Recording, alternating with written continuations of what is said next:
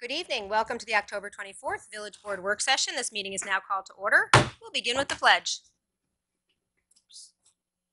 Pledge allegiance to the flag of the United States of America and to the republic for which it stands, one nation, under God, indivisible, with liberty and justice for all.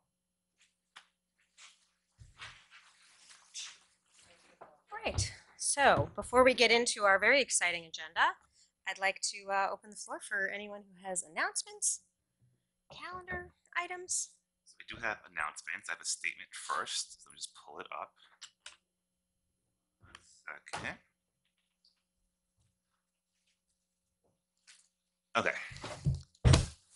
Just want to read the statement on the record first, and then I want to share some very exciting events for this weekend. So this is my official, am I on? Yep. Okay.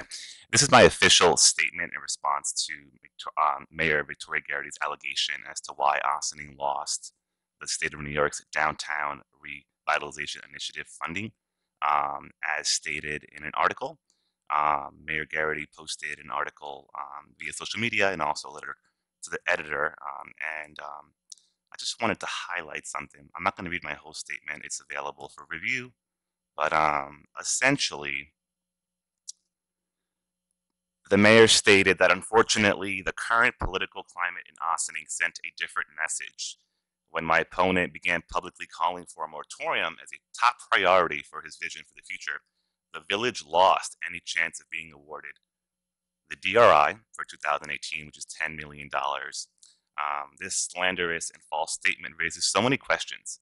I, along with the majority of the Board of Trustees, requested a discussion on the perspective of a moratorium after receiving much feedback from current and former school board members, as well as many residents and property owners who were concerned about the village's ability to handle more development and its additional impact to overcrowded schools and to our roadways, our village services, and the list goes on. This was to learn whether or not the option was appropriate. There were some other comments made that I'm not going to go into now, but what I want to say here is that the mayor's attempts to politicize such a public grant process and her alleged conversations with state-appointed officials raises many questions. But it also raises the notion that if a municipality has elected officials who have differences of opinion and policy, that the state will not work with them. That's the question. Every New York State municipality, including many that have been awarded grants within this particular program the past couple of years, have an array of local political climates and differences. That is what makes the democratic process what it is. What were the conversations that the mayor had, and with whom? Does the state approve of such tainting remarks regarding their program? Fact is, the village is not ready to handle such a grant, and the responsibility based off of our leadership and our personnel challenges that last 5 years, which we'll go into tomorrow as I posted on my trustee page and on Patch. The current political climate is led by current Mayor Victoria Garrity, the chair and spokesperson for all of us at work sessions, the village, and legislative sessions since 2015. So I'll forward this is an official village memo in my capacity that is going to be sent to everyone. So I did speak to Deputy Mayor Codman and Trustee Bazemore, and I do ask the manager and corporation counsel to help us draft a formal letter to Megan Taylor, the director of the Mid-Hudson Regional Economic Development Council, as long as, in addition to Alfonso David, counsel to the governor, and in addition to the governor's personnel officer, looking into allegations as to whether local politics played a role in our disqualification of such a public grant. Going forward, I also need to be involved and or the board on any debriefs that is had between the mayor and the state. Now that the process has been tainted with politics, we need to understand what is being told on behalf of the board, and also how that affects us going forward.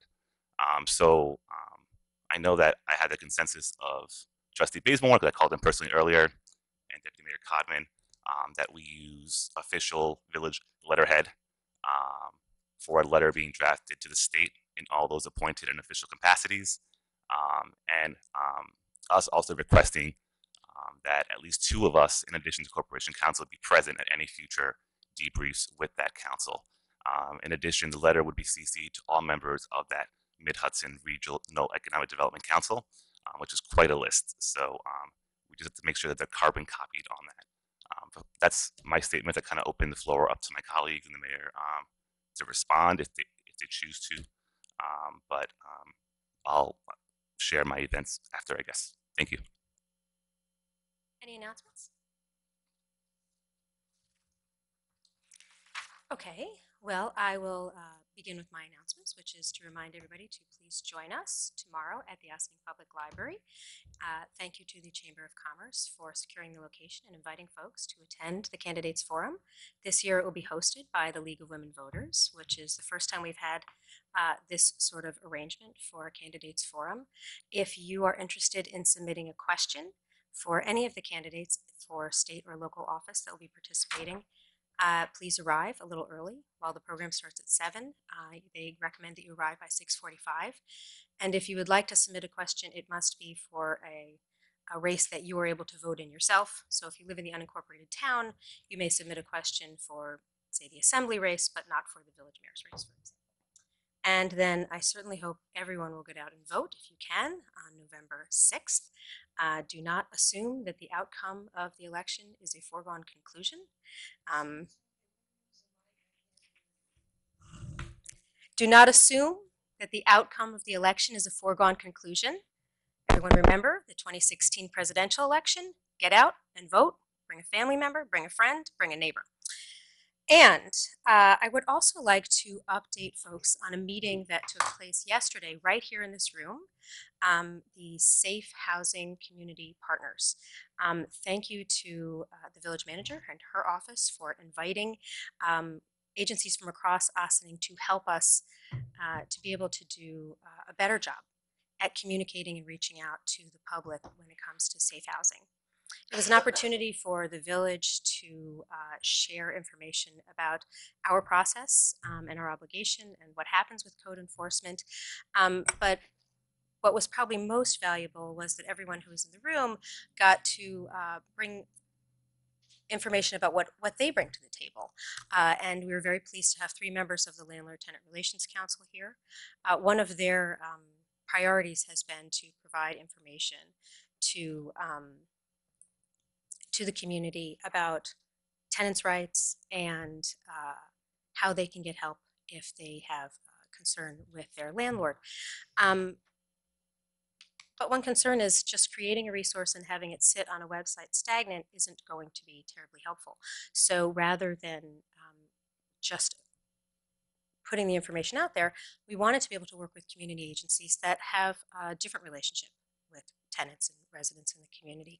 And it was what was most enlightening for me was the variety of avenues that are available through the Open Door, through their patient advocacy work, as well as their educational outreach to patients and families. Neighbors Link was here and they brought up one of their concerns, which is addressing the culture of fear among tenants. If they, part of the big goal would be to empower tenants to know what their rights are, what they can demand of their landlord, and what the process is to be able to help them. So it was a very valuable meeting, and I look forward to the future meetings. IFCA was present, and we were very pleased that IFCA has agreed to be the recipient of information from everyone at the table, and we will be coming back for the next session on November 27th to see where we are with creating those resources and creating the pathways to get those out. Do you have a question? Yes. Was anyone from the county there present? Or was it just local? The county was not able to attend, Okay. but they have been reached out to. Karen had notified them that we were going to do this, so they do have some interest because, and Karen was able to provide some information to everyone who's here about the county's obligation, because there's been some misinformation about who can have access to emergency shelter, and everyone can. It doesn't matter what your status is, single, family. Everyone is entitled to temporary shelter through the county, and that was one of the differences, different pieces of information than what we were told a few years ago when we really started embarking on this relationship with the county. Okay. Thank you. Debbie, before I go on, did you want to comment on the Safe Housing Community Partners meeting?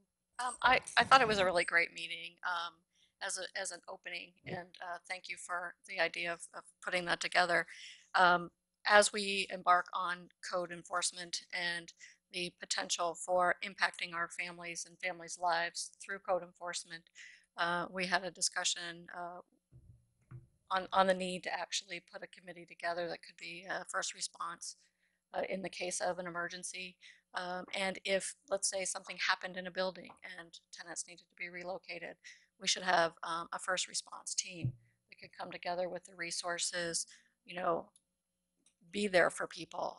It's, you know, when it's a very trying time for them and it's very nerve wracking for them, sometimes it's great to have an advocate by your side that can help you get the housing and shelter and get you where you need to be and take care of your family. So, and it was great to have the schools there as well, because a lot of things that happen in our community affect the families that have children and that are in our schools. So thank you. I thought it was a good first step, and I think there'll be a lot more coming.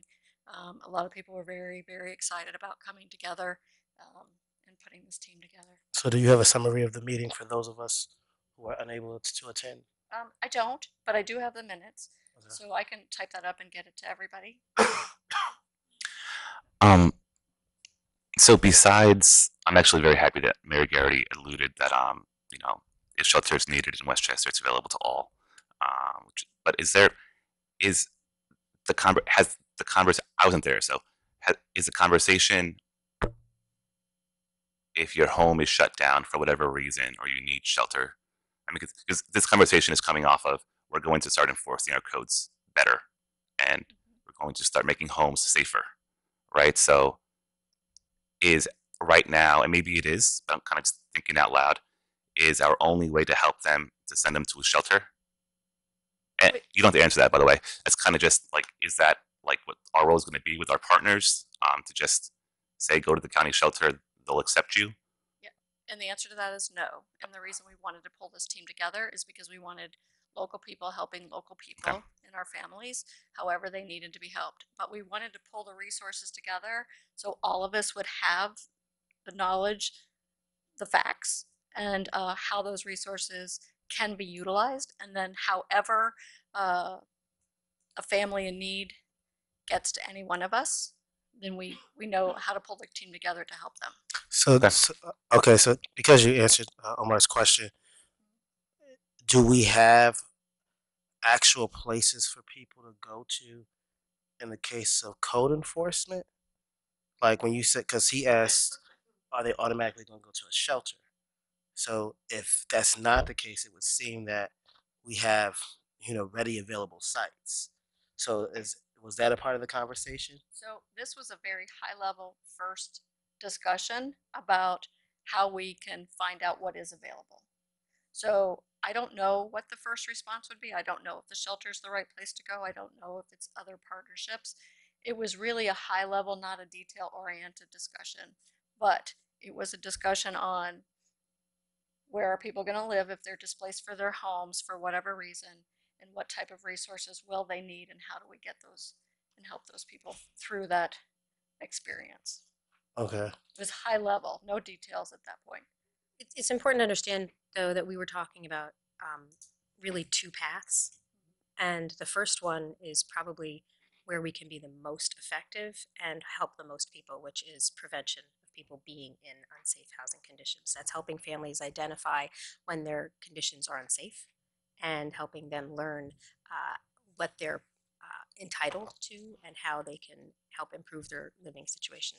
It's everybody, like one of the examples that was used was Open Door does a good job at educating families about nutrition. So it's very easy for them to make the point that it's not good nutrition for your children to have juice in a baby bottle. Having similar kinds of education about the concerns of mold or the concerns of air quality, the concerns of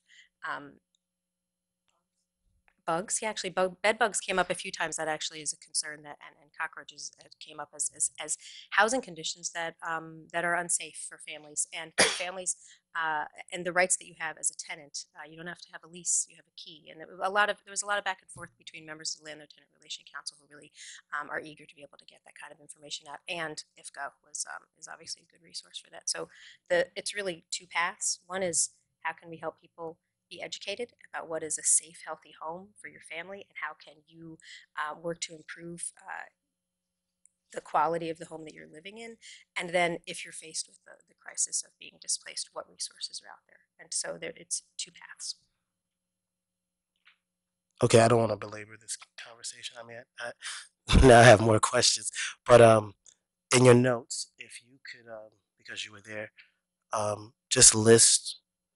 I understand what's high level, but when we talk about tenant rights, um, and how they can improve their housing conditions, um, that would be an interesting point within your notes too.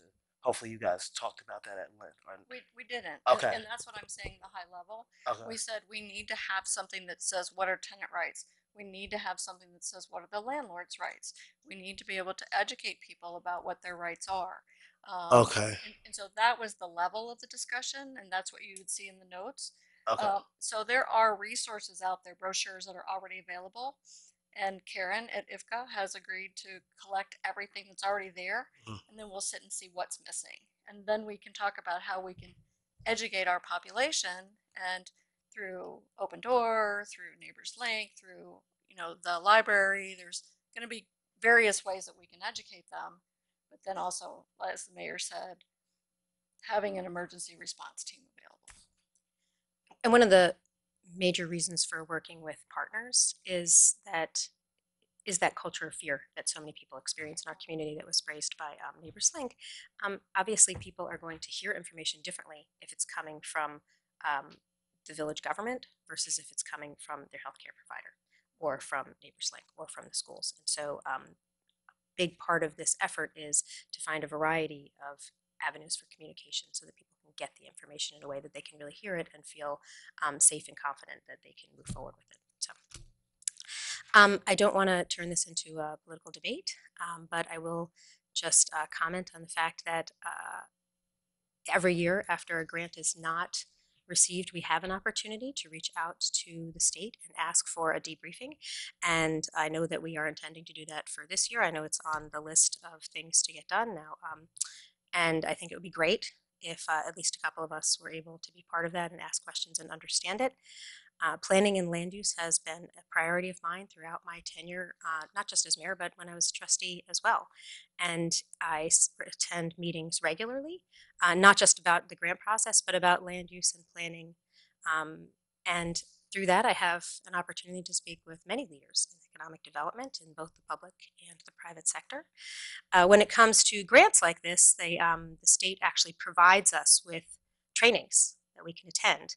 And I have attended trainings for the DRI. I have had meetings with consultants who work with municipalities during the DRI application process, and I have spoken with the leaders at the Regional Economic Development Council, and there are a number of things that they look for in a community and in an application. And one of them is a stable elected government that is interested in economic development. We had a meeting right here in this room not so long ago with our planner, and one of the things we did start talking about was a moratorium. And I said at that time that it is a word that is very charged, and it is something that people have a strong reaction to. To developers, it sends a strong message that perhaps this isn't a community that's interested in them to investing here. To folks who are concerned about crowded schools or crowded roadways, it may sound like it would be a great benefit. And we had some back and forth with the planner and with members of the board.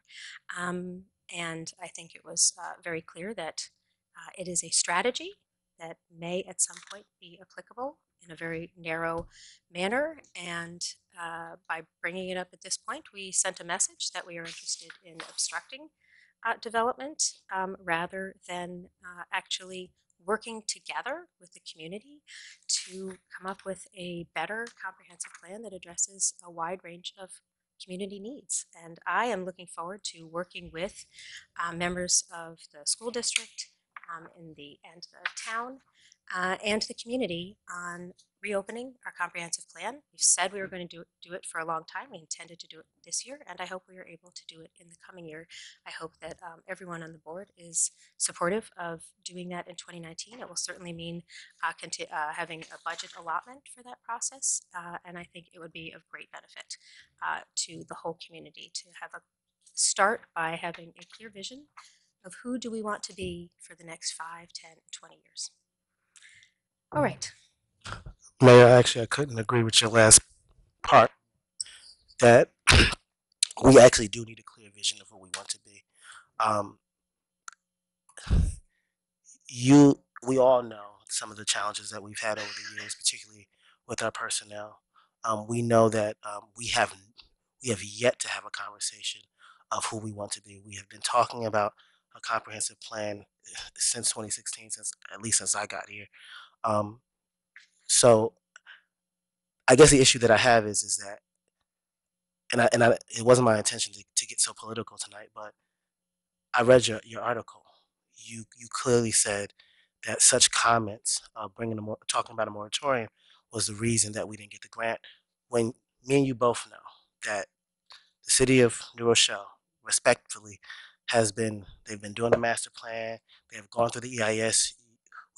Members of this board have said that we are interested in possibly doing that kind of planning, and so rightfully so, if I'm on the council upstate and I'm looking at what kind of resources the community has put towards development, that's why they got the grant.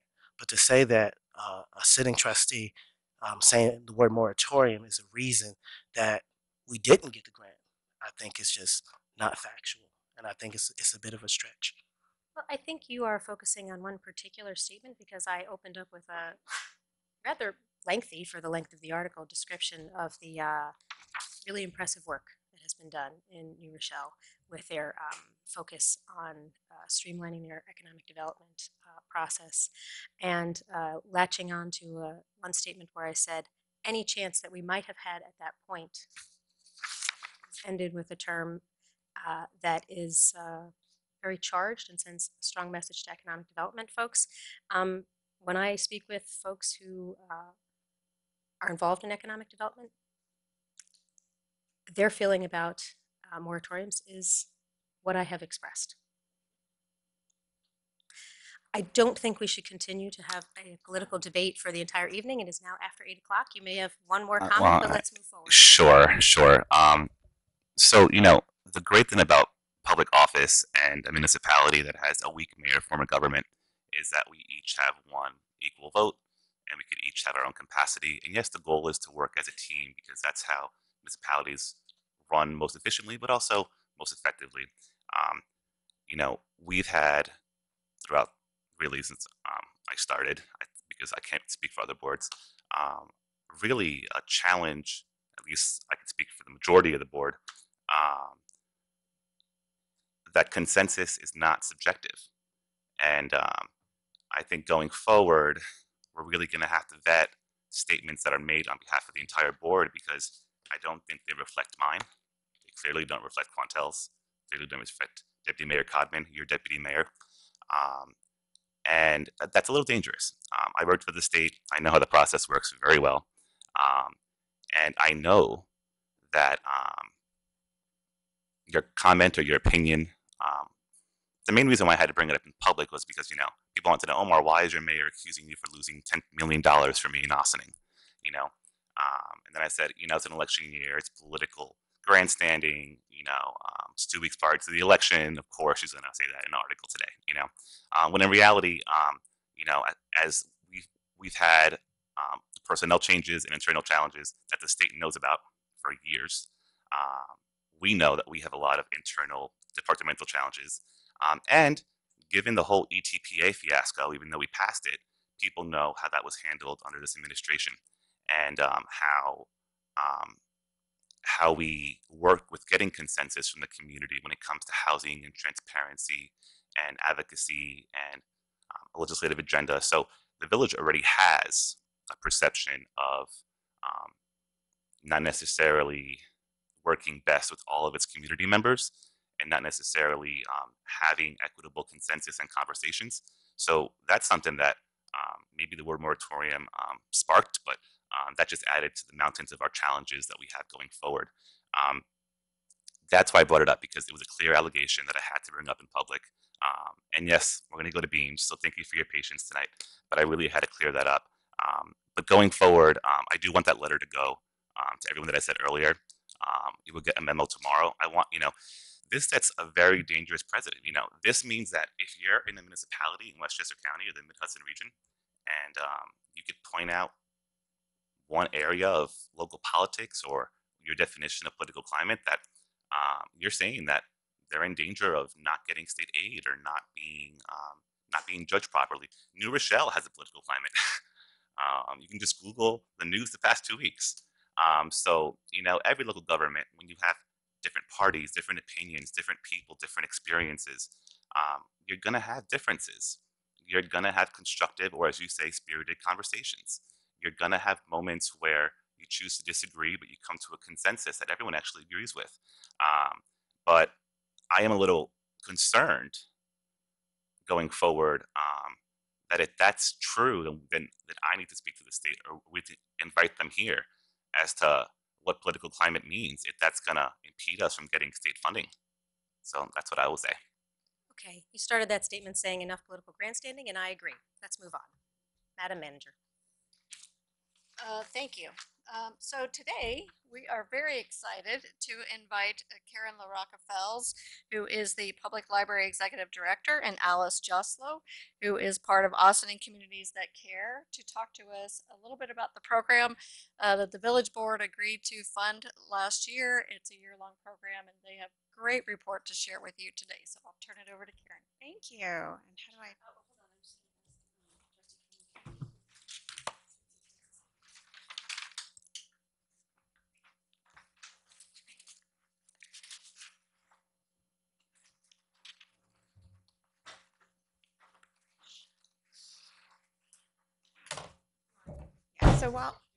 So while the power, up there it is. I'm Karen LaRocca-Fells. I'm the director of the Ossining Public Library. I'm joined by Alice Joslow, who is one of the library trustees and with Communities That Care. And I also need to acknowledge Francine Vernon, who has been with us from the start of when we tried to get this program up and running. BEAMS, which stands for Be Excellent at Middle School, was funded by the village for us. Thank you so much. At the beginning of this calendar year, roughly about April's when we started. We had written for a Youth Bureau grant to fund this program. We did not get the grant, and the village then stepped up to help us out. Our vision for this program was to give 7th and 8th graders a chance to be engaged in meaningful and enriching activities after school and during the summer. We started the program in April. We started the after school part of it in close partnership with the school district. And then we had our summer session this summer, and we just started our fall. We're about halfway through our fall session right now. So I'm going to talk to you a little bit about what we've been doing and show you a little bit about what we've been doing. The program itself has been meeting 3 days a week, both during the school year and in the summer. We run it as 6-week sessions. And when we do it during the school year, we have some of the children bused from the middle school directly to the library. During the summer program, we didn't have the busing, but we were able to get them there at the middle of the day. When they get there, they get a snack, they get time to do their homework, and then after that, they are engaged in some sort of enriching and educational activity. The whole program itself runs about 3 hours. The summer program ran about 4 hours a day, and that was 3 days a week too.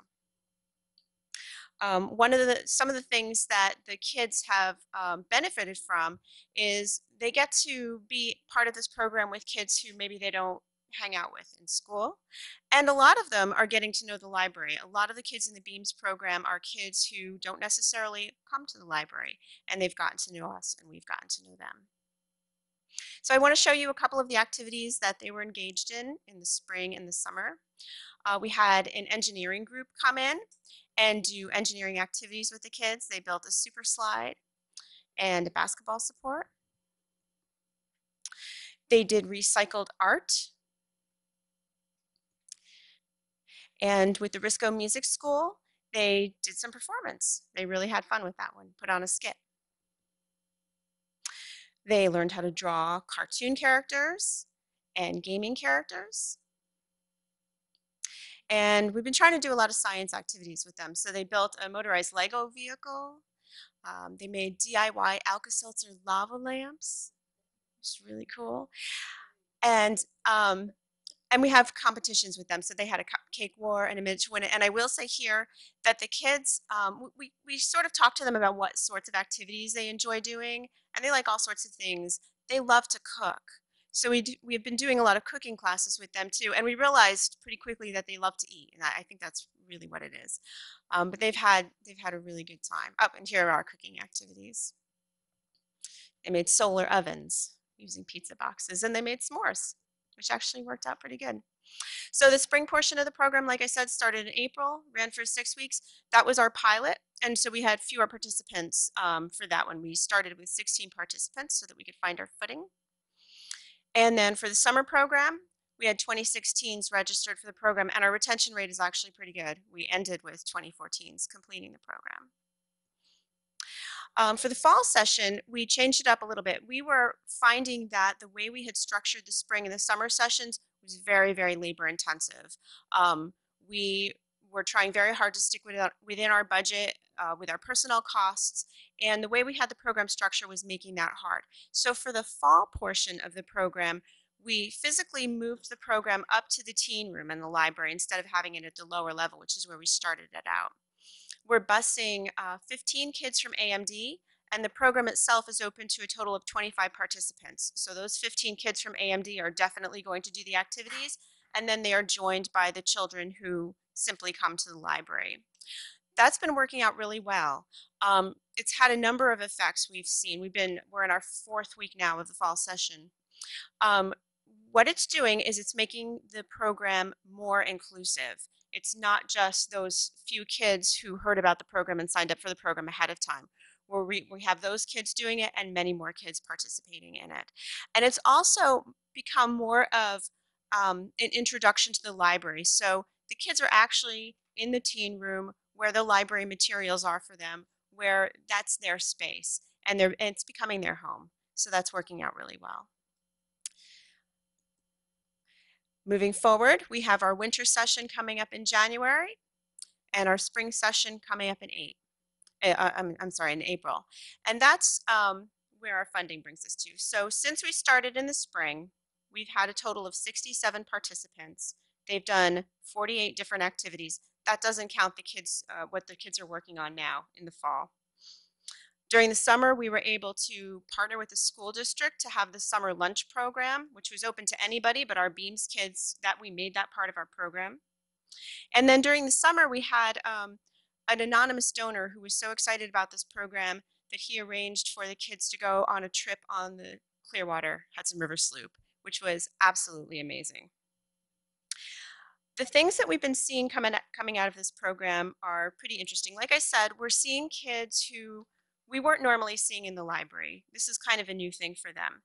And now we're seeing these kids come back to the library for other activities, not necessarily just the Beams activities. So they're becoming more engaged. When they're in the library, we're seeing that those kids who were our regular library kids aren't just going to hang out and play on the computers, but they're actually engaging in the other library programs that we have for them. And the response that we've gotten from the kids is really great. They love the activities that we plan for them. We give them lots of input so that we can make sure that we're doing things that they're interested in. The feedback that we're hearing from our parents is very, very positive.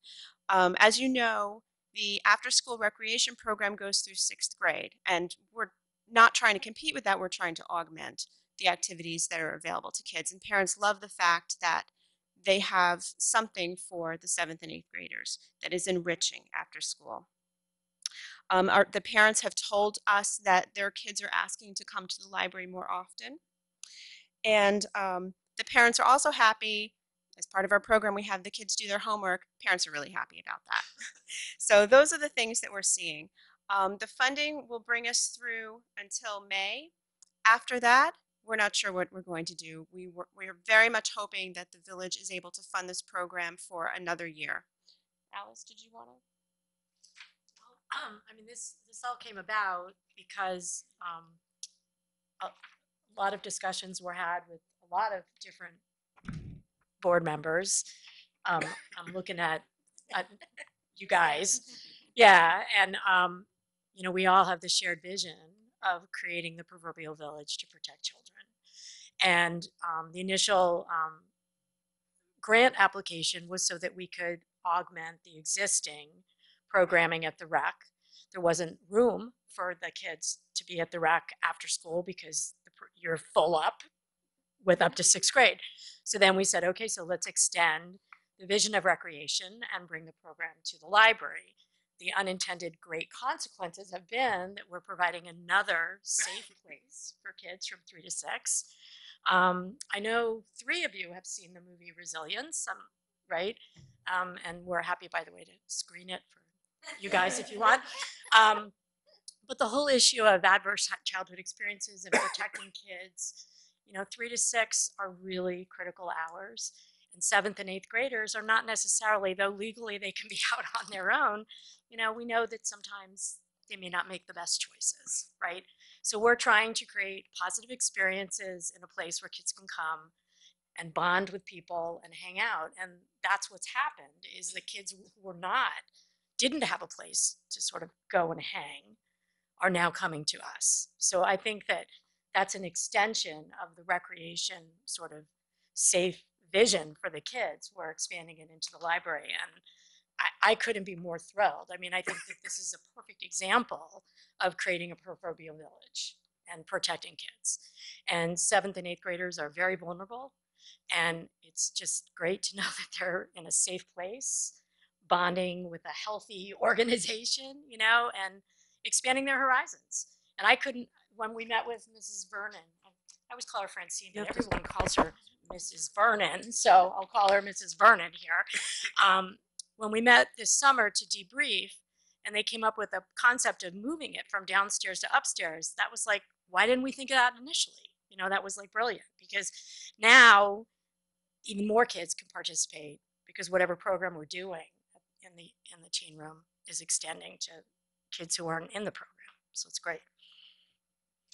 So thank you. We couldn't be more thrilled. And in terms of going forward, we don't know what's going to happen in terms of the county grants. I have been, they originally were going to reissue the RFP this fall, but they decided not to.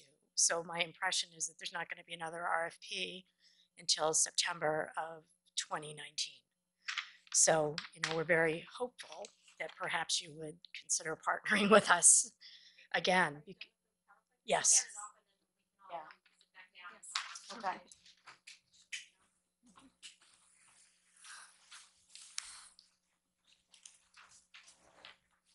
So thank you for getting to the money part of the question there, Alice, and for summing up so well. Really, when the village board decided to include this in the 2018 budget, we didn't know if it was going to be enhancing a grant that you might get from the county, Right.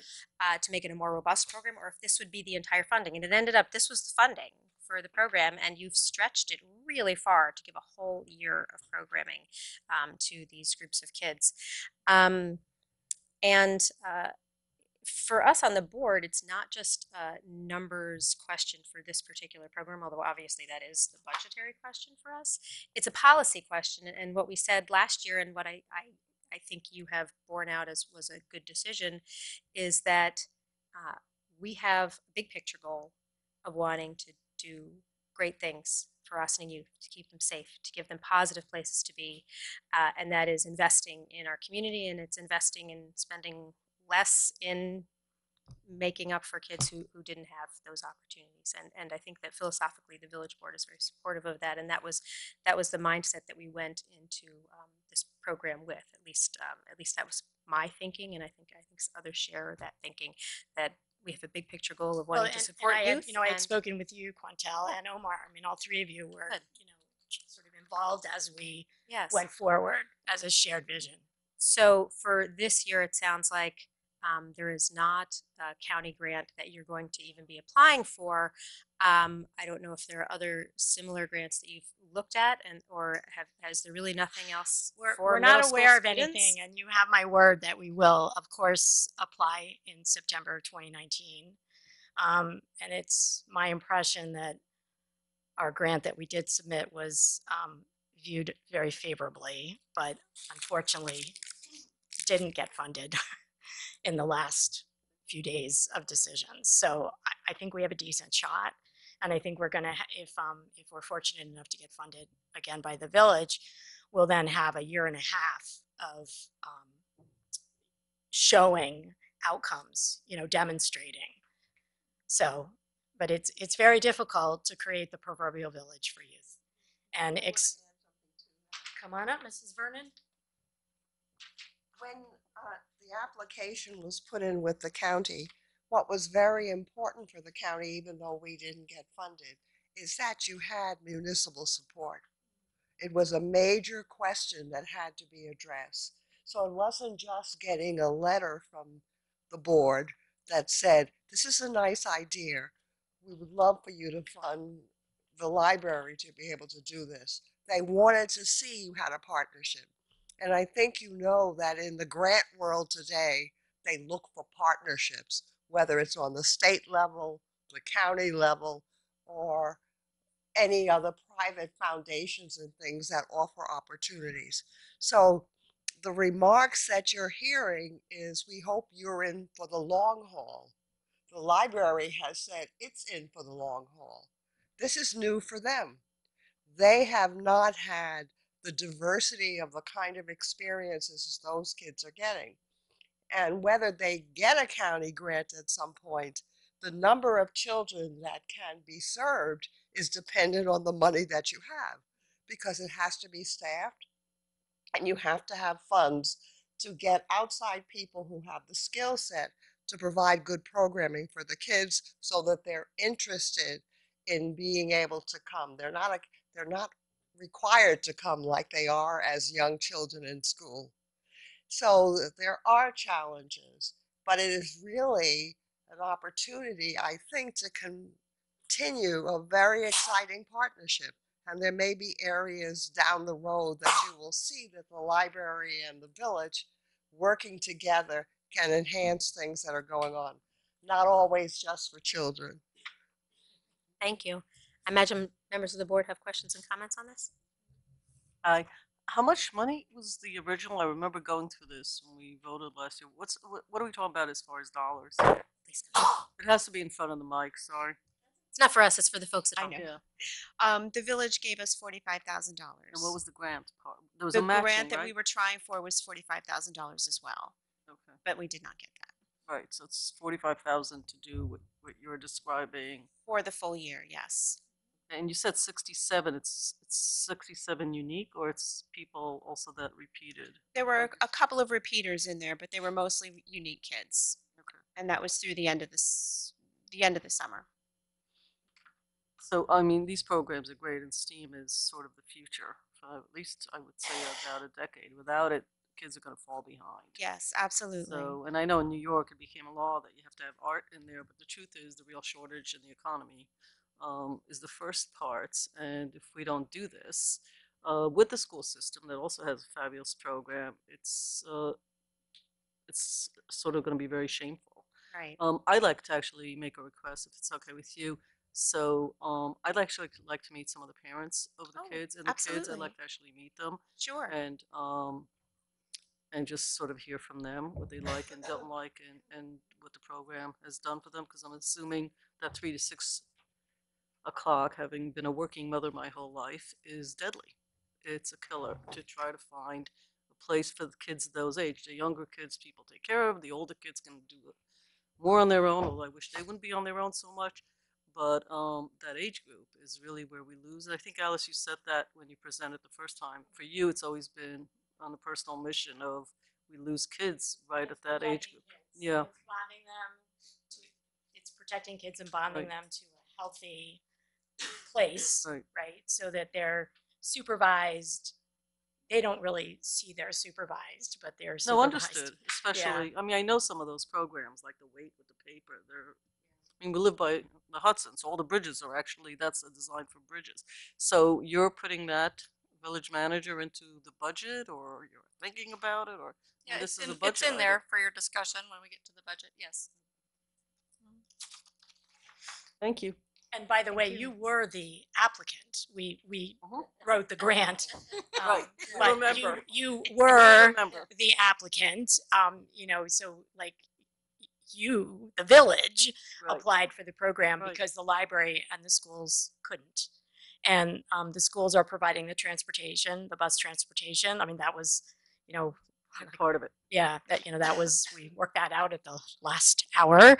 And that was really good. So I'm actually impressed with the range of activities that they managed to squeeze in. I know it seems like a lot of money, but when you're supervising kids and stuff, it goes quickly.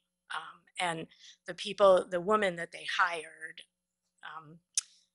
Melissa Victoria is her name. I always think of Victor Victoria, the movie. She is like the Pied Piper. You know, she is a new employee at the library, and she has really like represented in the teen room. And you know, she's young, and the kids really bond to her, and it's just great. And just having all the kids in the teen room rather than having separate kids downstairs, it just didn't feel right and it didn't work right. So we couldn't be more pleased. And the library itself, we're going through a space, looking at our space as well. So, you know, with an eye towards hoping maybe to increase the space for our teens, because it's really important to do that. $671 a child for the year is actually, like, as my mother would say, bupkis, to pay for a kid to be involved in science and math and engagement with their peers. It's great. Right. I mean, if you see all the kids at middle school dismissal, you know, charging down the hill, you know, you kind of, I always wonder, like, where are they going? Right. You know, and I'm grateful for safe places for kids to hang out if they're not going home. Others with questions and comments? Sure. Thank you for all your hard work and the coordination of the different entities, the library and the school, and I think it's great that. Oh, John, you were part of it too. You were actually at the meeting. He's Yeah, I waiting would- for you to yeah. say I'm that. so sorry about that. Oh, How no, quickly we forget.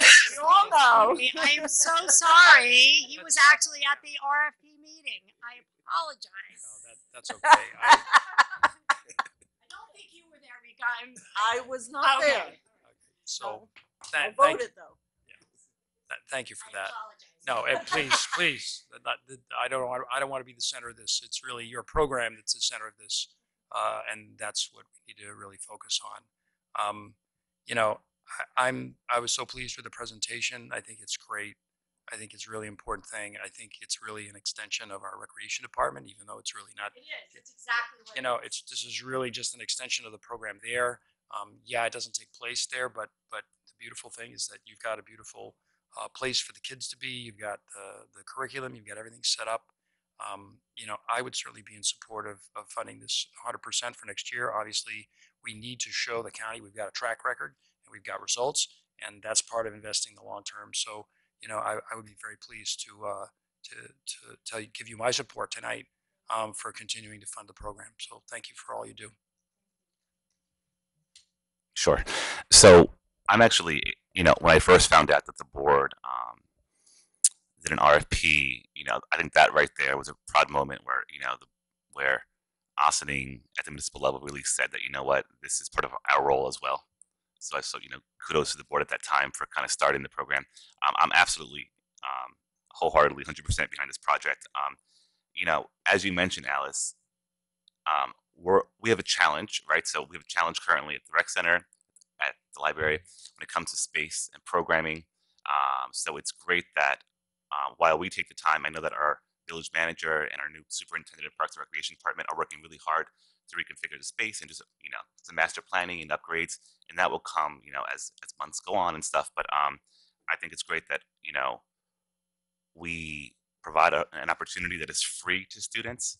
I think that's really, to me, it's huge because we know that the majority, more than half, I don't know what the new number is, of students of the Ossining School District are below the poverty level. So right there tells you that when it comes to any spending, any programs, any activities, the majority of Ossining students can't afford it, right? So this is actually accessible for them to do so. The rec department and private providers in the village do offer additional programming, and that's great. But it's a little expensive for some people. So I think that us recognizing what's the easiest way right now is the first step to reach as many kids as we can as our first step. And I would like to have a conversation really as to regardless of the county application funding in 2019, since we don't have a youth bureau, how can the school district and in the village and the library have like a 10-year plan to get to as close to our type of youth bureau? But the library is the only entity that's been really successful and actually has dedicated staff and programming and space to teens. And the group of Ossining residents that we're not reaching effectively is teens. And that's a whole different conversation. But thank you so much. It's our pleasure, believe me. I'm glad you raised the issue of a youth bureau because we do not have one, and we did have many conversations. Francine and I have gone through at least two directors of the Westchester. What is it called? The county one. Oh, the Westchester County Youth Bureau. Like, we've gone down twice to talk to directors about the possibility, but there are all these complicated formulas and designations, and every time we're kind of discouraged about that. But we all really have a vision of protecting teens, and that's really where we want to move, whether it's a youth bureau that is under the village, library, municipal kind of budgets, where we have programming, comprehensive programming for youth, is really the vision of where we want to get to, right? And 7th and 8th graders happen to be the most vulnerable. Nobody pays for babysitters for them, and kids who are just on their own, 3 to 6, it's not always a good situation. So thank you so much. Trustee Basil. Yes. So, Karen, thank you. Thank you for the partnership, and to Ms. Joslo and Ms. Vernon, thank you. Absolutely.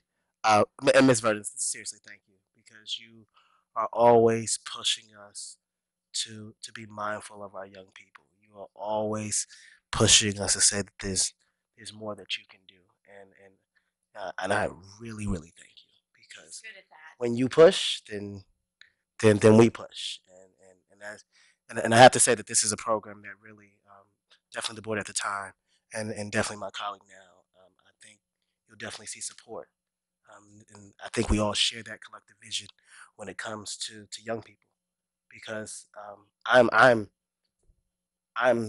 so happy about that presentation, because it's the one time in government that we can really say that we're really investing in the lives of the people who live here, and we may not see it today, but that kind of programming, you never know what spark you can light, and it's not, that may not be the thing that you can measure today, but I definitely believe that in the long haul, there's going to be some young person who's going to say, that one day I went to the library and I made an oven, right? And the fact that it's more inclusive now, those are the things we need. Those are the things that are missing. And so I just want to thank you too for just constantly pushing. Thank you, Trustee Codman, Deputy Mayor, for being those initial meetings, and to Mayor Garrity and Trustee Levin for definitely, even though we didn't know whether we were going to get the money or not, to just say that it was okay, because these are the moments. That was a tremendous leap of faith, and we cannot thank you enough. Seriously. These are the moments, these presentations, these outcomes. I just want to thank you. Thank you very much. And I think you get the sense of the board that we appreciate your good works, and I'm glad to hear that it is included in the budget for us to be considering, because that's going to be a lot of our focus in the next several weeks. So it's a good time for you to come in and give us this update. Yes, very pleased. Thank you very much.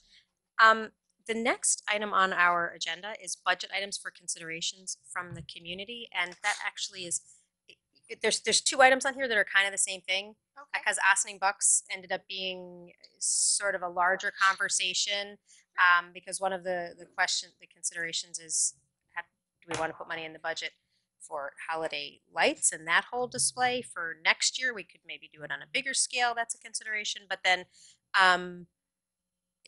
you know, every year we have a conversation about how are we going to try and draw shoppers to downtown? And we've done different things in the past. We've done the bagging the meters. Last year we did Ossining Bucks, and so this year there are really kind of three things for us to consider, Debbie. So Okay.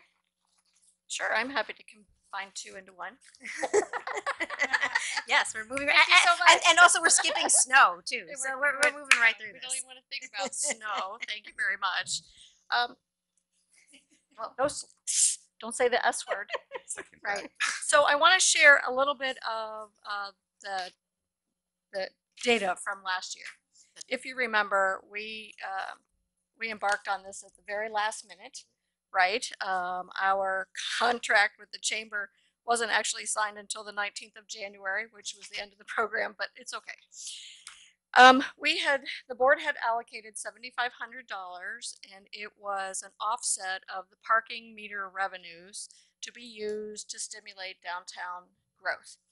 There were 47 businesses that took advantage of it, and I really think that was a good showing, given the fact that we started it so late. And it was What was that number? 47. Was it just downtown? Was it only? It was all over. You could do it if you were. It was like, from anywhere one in the side to village of other. Ossining, right? And I have to give a lot of credit to the chamber because they really put together a team and went door to door to the businesses, tried very hard to explain this new program. I think there was a little bit of reservation because people didn't really know what Ossining Bucks was going to be about. There were a few that I spoke to that when I said, you're not losing anything, you're giving a credit to a customer and then we reimburse you that money at the end, and they were like, well, I'm in. That's kind of a no-brainer. But there were still some reservations, and I think that this year it will be a lot better received. The people that were able to collect the Ossining Bucks and make that work for them were reimbursed at the end. I will tell you that the last report that I have from the chamber shows 170 Ossining Bucks were redeemed. Now, it doesn't sound like a lot, and it probably isn't, but given the fact there were only 47 businesses, and it really was like the last 2 weeks of shopping, and it was hard to get the bucks. Here's a picture of the bucks if you want to remember. I think it was a new idea, a new concept. So I actually think it was pretty successful for a very short period of time. And I'm really hoping that the board is excited about doing it again because I think that it did stimulate some excitement downtown, and that's really the whole idea. I know that if we have more time, we can get this information out to more businesses and get more of them on board. We can actually talk about a different way to distribute the bucks because I think that too has room for improvement. Again, because it was the last couple of weeks, everyone was just kind of handing them out to their friends and they were distributing them at the farmer's market. But I think we could do a better job of getting these into people's hands throughout the community. So we had actually paid the chamber $5,000 so that they could reimburse the expenses. They had an expense for doing the printing. They had an expense for the design. There was an we had these, if you remember, these larger posters that went in people's windows and things. So there were some expenses. I do have to confess that I met with the chamber, went over all of that. We gave them the money. They reimbursed all of the businesses that collected the bucks. And then I didn't follow up for a final. So I will do that next week when I meet with them. But really, I wanted to ask you if you wanted to do this program again, because I think we have more time and we can kind of keep it going. But what do you think? Pardon? Do they, the chamber? Oh, they're very excited about okay. it. So they really do want to do it again. And I think that we're all pretty excited about having more time to do it and more opportunity to reach out to businesses and explain it, and the public, and do more publicity. I thought it was a good alternative that the board and the chamber thought of. I mean, personally, I would love to have a conversation later about, bagging the meters and how it works in other places in Westchester with more enforcement and all that, right? But this is a new program that came out of it until we figure it out. And from what I hear, it was pretty good. I mean, I did see a couple of business owners that I don't think still got it even after the program. Right. So any way that we could help really sell the program. And I'm also thinking, if we're distributing it from the village perspective, what is something that we want residents to come here for? Is this an incentive for them to come here for? So I don't know. I'm thinking out loud, but I like it. I mean, it's for downtown revitalization kind of. So I'm also contemplating as to whether, I know that we took the money from the expense of bagging the meters, correct? Correct. Right. It's actually the parking revenue. Okay. Parking revenue. So I'm thinking if like monetary, if possibly, it seems an appropriate project for the Downtown Economic Development Fund Council to fund. It's right up their alley. But let me explain. So I apologize for the interruption, but this isn't just for downtown. It's Ossining Bucks. It's shop all local, the whole entire village. And even though we took it from parking revenue, which is in a very concentrated area, it was to benefit all of our businesses. Yeah, and just lastly, I don't know the percentage, but hopefully when I get an intern in 2 months, that could be a project we could work on. But is I know that at least, and maybe I have to correct myself and redact my statement in like 2 months, but at least over 40% of our businesses are Spanish speaking, right? So maybe that's a barrier for understanding the program and what we're doing and why we want them to take a coupon that, it's just, I could see the confusion already, and why most will just say no. So just to add that And that's a aspect Just to need it. 2 sides for the bucks. Yeah. One in Right, Spanish, so- one in English. Yeah, and then- Right. like in instructions or whatever. Yeah. Right. And I think now that we're more in tune with putting things in Spanish as well as English, that's a great suggestion. Okay, so I would actually be in favor of continuing the program. I kind of believe that this program kind of came out of a conversation in the budget meetings last year. Rika's Yeah, idea. yeah, absolutely. But I think just to be mindful, I know there was one business in particular for those businesses that have where it's like $5 here, $5 there. There seems to be a challenge because they it's a cash business, so like them having to wait all the way to the end of the like a month later, that becomes an issue when when you're dealing with like small amounts. So that's something that you guys might want to kind of work out as far as the reimbursement and how quickly one can be reimbursed. Sorry. And if I could speak to that, that was another one of our operational glitches because it took a while to collect the bucks and to get it in order and then get a discussion with me and then get the check printed by finance.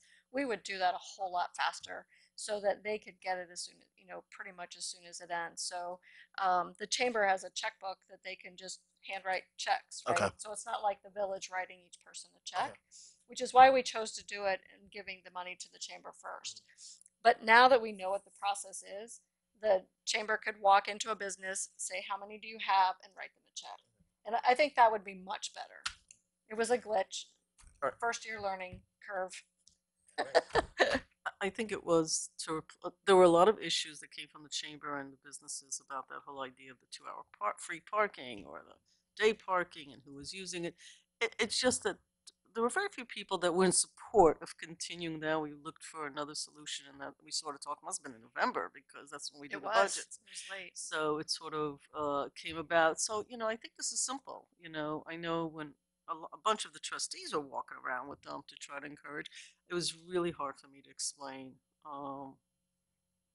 to people how it worked. It was people just like they see coupons, they're like, "What do I have to fill out? Will I ever see them? Do I have to discount?" It was really hard. So I mean that I think is better now because it's year 2. But I think we could just write you emails. I mean, I'll write you my experiences. You could ask some of the local, whatever. I wanted to also I think it was good for the first year. I always think you try things for about 3 years and then Right. go back. I just don't want to go back to the meters. I personally, and I think you and I mean, if I could take like a shovel and just get rid of them all, I would do it personally. But I really don't like the covering of the meters and the monitoring. I mean, it's old hat. It's not. Nobody wants it anymore. It's like not my opinion. It's just the people who it's supposed to benefit were saying they don't want it. And you know that. And then there's the financial issue to the taxpayers and what it costs and is it worth it and monitoring. So this is going to be benefits out. This will be like the next generation of this.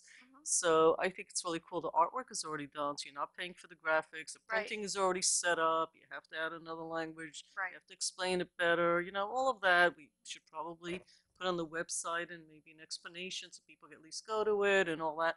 I mean, I think it's going to be much better, and I think it should not be a downtown project because I think we have a lot of businesses elsewhere that, you know, are feeling left out. So I think this really needs to go to, and yet I think the payments need to be a little bit quicker, and you'll do that. that's you why I'm won't saying, wait. So I think that'll be fantastic. I'm like, I hope year 2 is double or triple the Yeah. amount. Did you get anything besides the startup? Were there people that said, please don't ever do this again? I mean, No. or is it just frustration? I didn't get it. Nobody, blah, blah, blah, blah. It was more about when am I going to get reimbursed? Okay. So And that's and cool. we've figured that out. Okay. So that's really great. Right. Thanks. But we had people from Arcadian Shopping Center and Highland Avenue and Main Street and Croton Avenue, Spring Street, 2 weeks. Camp Woods Road, Denny Street, Westerly, Pleasantville Road. So there was, I mean, it was kind of out there. I think the other thing that kind of happened was I didn't see these flyers They're supposed to be in the windows. in the windows Yeah. because that was going to be the attraction. Like that's like the visual connection.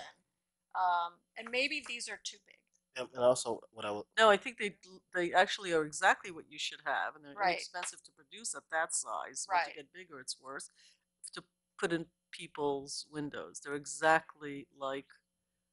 Right. I think But that's the people right were putting idea. them in their windows. Yeah, yeah. So they have to be asked to do Yes. that. and I also think like because I remember like when you give them out, it's like, well, where can I use these? I mean, if there's a way that we know yeah. the businesses beforehand, and whether it's English and Spanish on one side Uh-huh. or double sided, but there's a list of participating businesses Right. that will go along. Yeah, is there something on the poster that says for a list of all businesses go to X website? Because everybody has a phone in their pocket. It did. Because but that'll it's- grow. We did, but that's not on here. Okay, so And that it wasn't on here. so that's I a would want to good know that add. because it didn't occur to me that Laura Lee Sports had it, and I really would have used some of my Ossining bucks there. Okay, so so I hope they do it again this year. Right. Yes, I am But there here's way what too it much, said. so Look that would for be the Ossining Buck sign in the window. good. Okay. So we'll So if put you it on didn't the put it in the website. window, Yeah, so I no think one I think thought we you could need to use it have there. a page that because we know that's going to change, so we don't want to print that list because we. Yeah. And I'm sure the chamber. So had, to understand what is the budget we're talking about, I didn't write down the number you Well, said. We last paid year- the chamber how much for the administration? So last year we allocated 7,500. Mm-hmm. It was 2,500 for operating expenses, printing, all that stuff, and then 5,000 to be used for the coupons. We only wrote them a check for 5,000, and I think there's probably a little money left over that can roll into the what they already have. We gave the chamber a check for 5,000. They paid out $535 for the 107 coupons that were. plus their expenses, which I don't have in this file for some reason. But wasn't that the operational expenses? Wasn't that the 2,500 that we put in the budget? That the 2,500 was for that, but I don't have those expenses in my file to say how much it was to print these. So do they So we owe did- us money or? Do they still have the money we gave them? They have to. They're not. They They- can't they use do. money. That's Because tagged for and something. that's what I said when I first started. I didn't follow up to settle up. Oh, okay. My fault. I thought that was just an information sharing. I didn't realize that was a money that was a money thing too. retrieving. Okay. But I don't know that But we it- need it to has add. to be there because it's Right. allocated. So I guess I'm trying to figure out exactly what the cost of it was last year because so some of that cost isn't going to increase very much. The printing cost isn't going to increase that much because we printed more than we needed. The design is done, and there's a Right. So we're minor just gonna tweaks. tweak that stuff so the actual operating cost isn't really going to increase, and in some ways it might even be less Less, expensive. Right. We would hope that that 535 becomes 1,000 or 1,500 Right. of coupons that are actually cashed in. So I guess I was trying to figure out what is the actual amount that we spent last year, and if we add 1,000 to that, how much are we thinking that we are likely to spend this year? So after my meeting with the chamber, I can tell you that. Okay. So I think that if all of you are in favor of doing it again, then I can come back with the actual expenses, and then you can decide how much you want to allocate for this year. So one of the things that occurred to me while we were sitting here is the way that we got these into people's hands is, we just took a stack and went to I the know. farmer's market and started handing them out and told people to come by. And it was the first year, so half of what we did was explain what it was. Right. And people didn't know that it existed. They didn't know to come and ask for it. They didn't remember to take it and use it. But we want everybody in our community to shop local, but we may want to actually advertise in some of the local papers, like take out an ad with, all the holiday circulars in the Gazette or in the Examiner or something. I don't know what the cost of that would be for us, but it might be, if we're trying to draw people in here, how much is it? Which paper? The Westchester Business Journal is about $3,000. All right, we don't need to be that broad. Right, Because we want regular old If shoppers. we do it electronically, it's probably a lot less. If we did, Yeah, if we so wanted to so print, I it's a would different say story. that's what I wanted to know. What is the actual budget for the program, and then can we add a marketing budget? Because if we're allotting $7,500, then we didn't even use half that last year. I don't think so. We could certainly invest a certain amount of money to advertise it to get more people to come into Ossining or to stay in Ossining, and hopefully then have to pay out more in But the coupons. challenge is how to get this in their hands. Okay, so That's what you're saying, Right. in advertising, like whether it's banners or online digital ad. An advertising budget, whether it's online, a digital ad, a banner, Right. Facebook ads, something whatever. that will, Right. and I don't, the chamber and you guys can figure it out, but something very simple, just like cash, pick up here, or I don't know. So you want to, Right. I mean, look, I think that Gail knows and Johnny G know how to do this, right? They're gonna send it out to all their folks and say you sign up by X date, and we'll put your name in some ads, whether it's a Facebook boost for whatever $100 or patch, and we'll put your names that it's available. But these are the things you have to do, and I think this year they'll get more people. They'll go to the ones that did it, and they'll go to the ones that didn't. If you don't make this deadline, your name doesn't get publicized for free as a part of a program. So I think that's great. I mean, I think that right there will help you, and the rest is, yeah, we walked around and gave it, I mean, everywhere I went shopping, but now that you've had the experience, just sit down with Gail and say what's the best way to get it, the Arcadian, go. I mean, I don't think any of us are saying we won't help Like this a year. Yeah, like just Yeah, imagine cause that's the best, like For the farmer's Stop and market. Shop. Well, in the Yeah, like hey, in the board or volunteer, Shop whoever it right. is. I mean, we have a tree lighting, a menorah lighting, or Oh yeah, and I hand events- them out on the events where sidelines there's of so soccer many- games. yeah, No, you can give them There's out so anywhere, many, but So And see, so we didn't have them ready for those yet because it was that late. But I will say that from a business point of view, the idea is not for a business that when somebody's at the register to give them a $5 discount and say, happy holidays. The idea is to help local businesses get more customers in the door and more people to come to Ossining. So we do want to have some sort of parameters. It's not like to stack up in your store and you give them out right, for people that were right, coming to just anyway. delay your income. No, I mean it's supposed to bring more people in, and if we could advertise it locally and have some folks come in and go, oh, this is sort of a neat idea. Anything that gives us a little branding, I think, would be really cool. So, I mean, $5, it's like, I'd do it. it's pretty cool. Free money. Yeah. I did it. Okay, Thank you. What's the other one? so that's one, right? yes, that's one of So that's three one. related topics for the holidays. Holiday. So there's another proposal to create a it's a musical display in Market Square, and there's an artist that would like to do that for us, free of charge from a labor perspective. But Got an email from Yeah.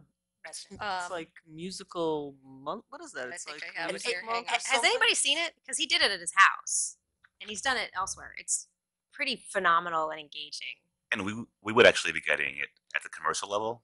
And what I liked from the proposal is that he, in this is where I would insert Debbie's expertise. It seems like we would get to keep the majority of the equipment. The village would get to keep it. Because we'd be purchasing it. Yeah, so Right. that right there is already a win. So even if we don't want him to operate it, How or much? It depends on what level we did it at. Right. It He, depends he on what did the level. original proposal at But- quite large. but We that could right, do a scaled down version maybe Yeah. for the first year. for the first year, but that right there could be an attraction that would just enhance any other events or programming during the holiday season.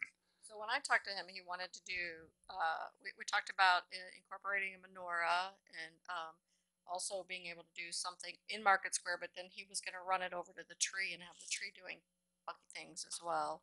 Yeah, he also mentioned But that. that was for the higher level. So Oh, really? Okay, because he I mentioned that don't like remember the pricing for any of this. it's like 10 grand, So right? originally it was 8,000, then it went to 10,000, and my comment to him was, you know, we do not have money in the budget for this. This is not something that we anticipated or thought about. So if you can go out and get corporate sponsors, that would be great. I know he's reached out to several, and it's been denied so far. So I think he's coming back to see, you know, what your appetite is for doing something like that. But Mayor, you spoke to him about something much smaller. Well, no, I just emailed him because we were having this conversation today. So I said, you know, this is bigger than what we usually allot. And I wasn't actually remembering that it was 7,500. For some reason, I had 5,000 in my I head. had 10,000. I had 10, No, yeah. no, no, not from him. For our parking meter offset. So Oh, in my okay. head, and 7,500. that's great Right. because I was thinking it was 5,000, so it's 7,500. And so I said, my question to him was, is there a scaled down version that could be considered for the first year? And he said, yes. And I gave $5,000 as the range. I don't know what that would look like. I think the idea would be, it's not just that if you happen upon it, it looks cool. It's that it gets pushed out there as apparently, I mean, It's a show, Christmas right? tree lights actually, yeah, it would be promoted. It would be promoted by beyond just us having to do the promotion as part of these holiday lights. Is music part of it? Mayor Garrity? I just said yeah, it is. It is, right? Well, I mean, he sent us some links. I don't know if anybody remembers. I didn't see the It was a links. few I weeks just saw the. I didn't do Oh, all that, but Well, the links because are like I there. saw it, but I mean I've seen his work before, but it just I found it pretty mesmerizing.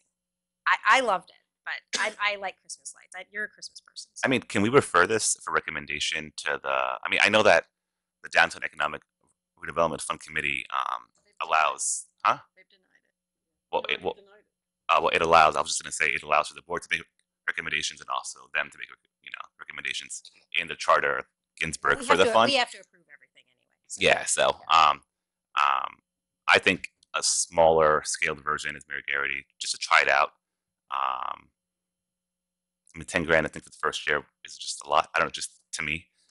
But just to let you guys know, all the snowflakes and the pea stubs that you see throughout the village are $300 to $500. You can actually ask Paul. Each. Really? Yes. And if you want to upgrade or get Well, that them, would be why they're so old. yes.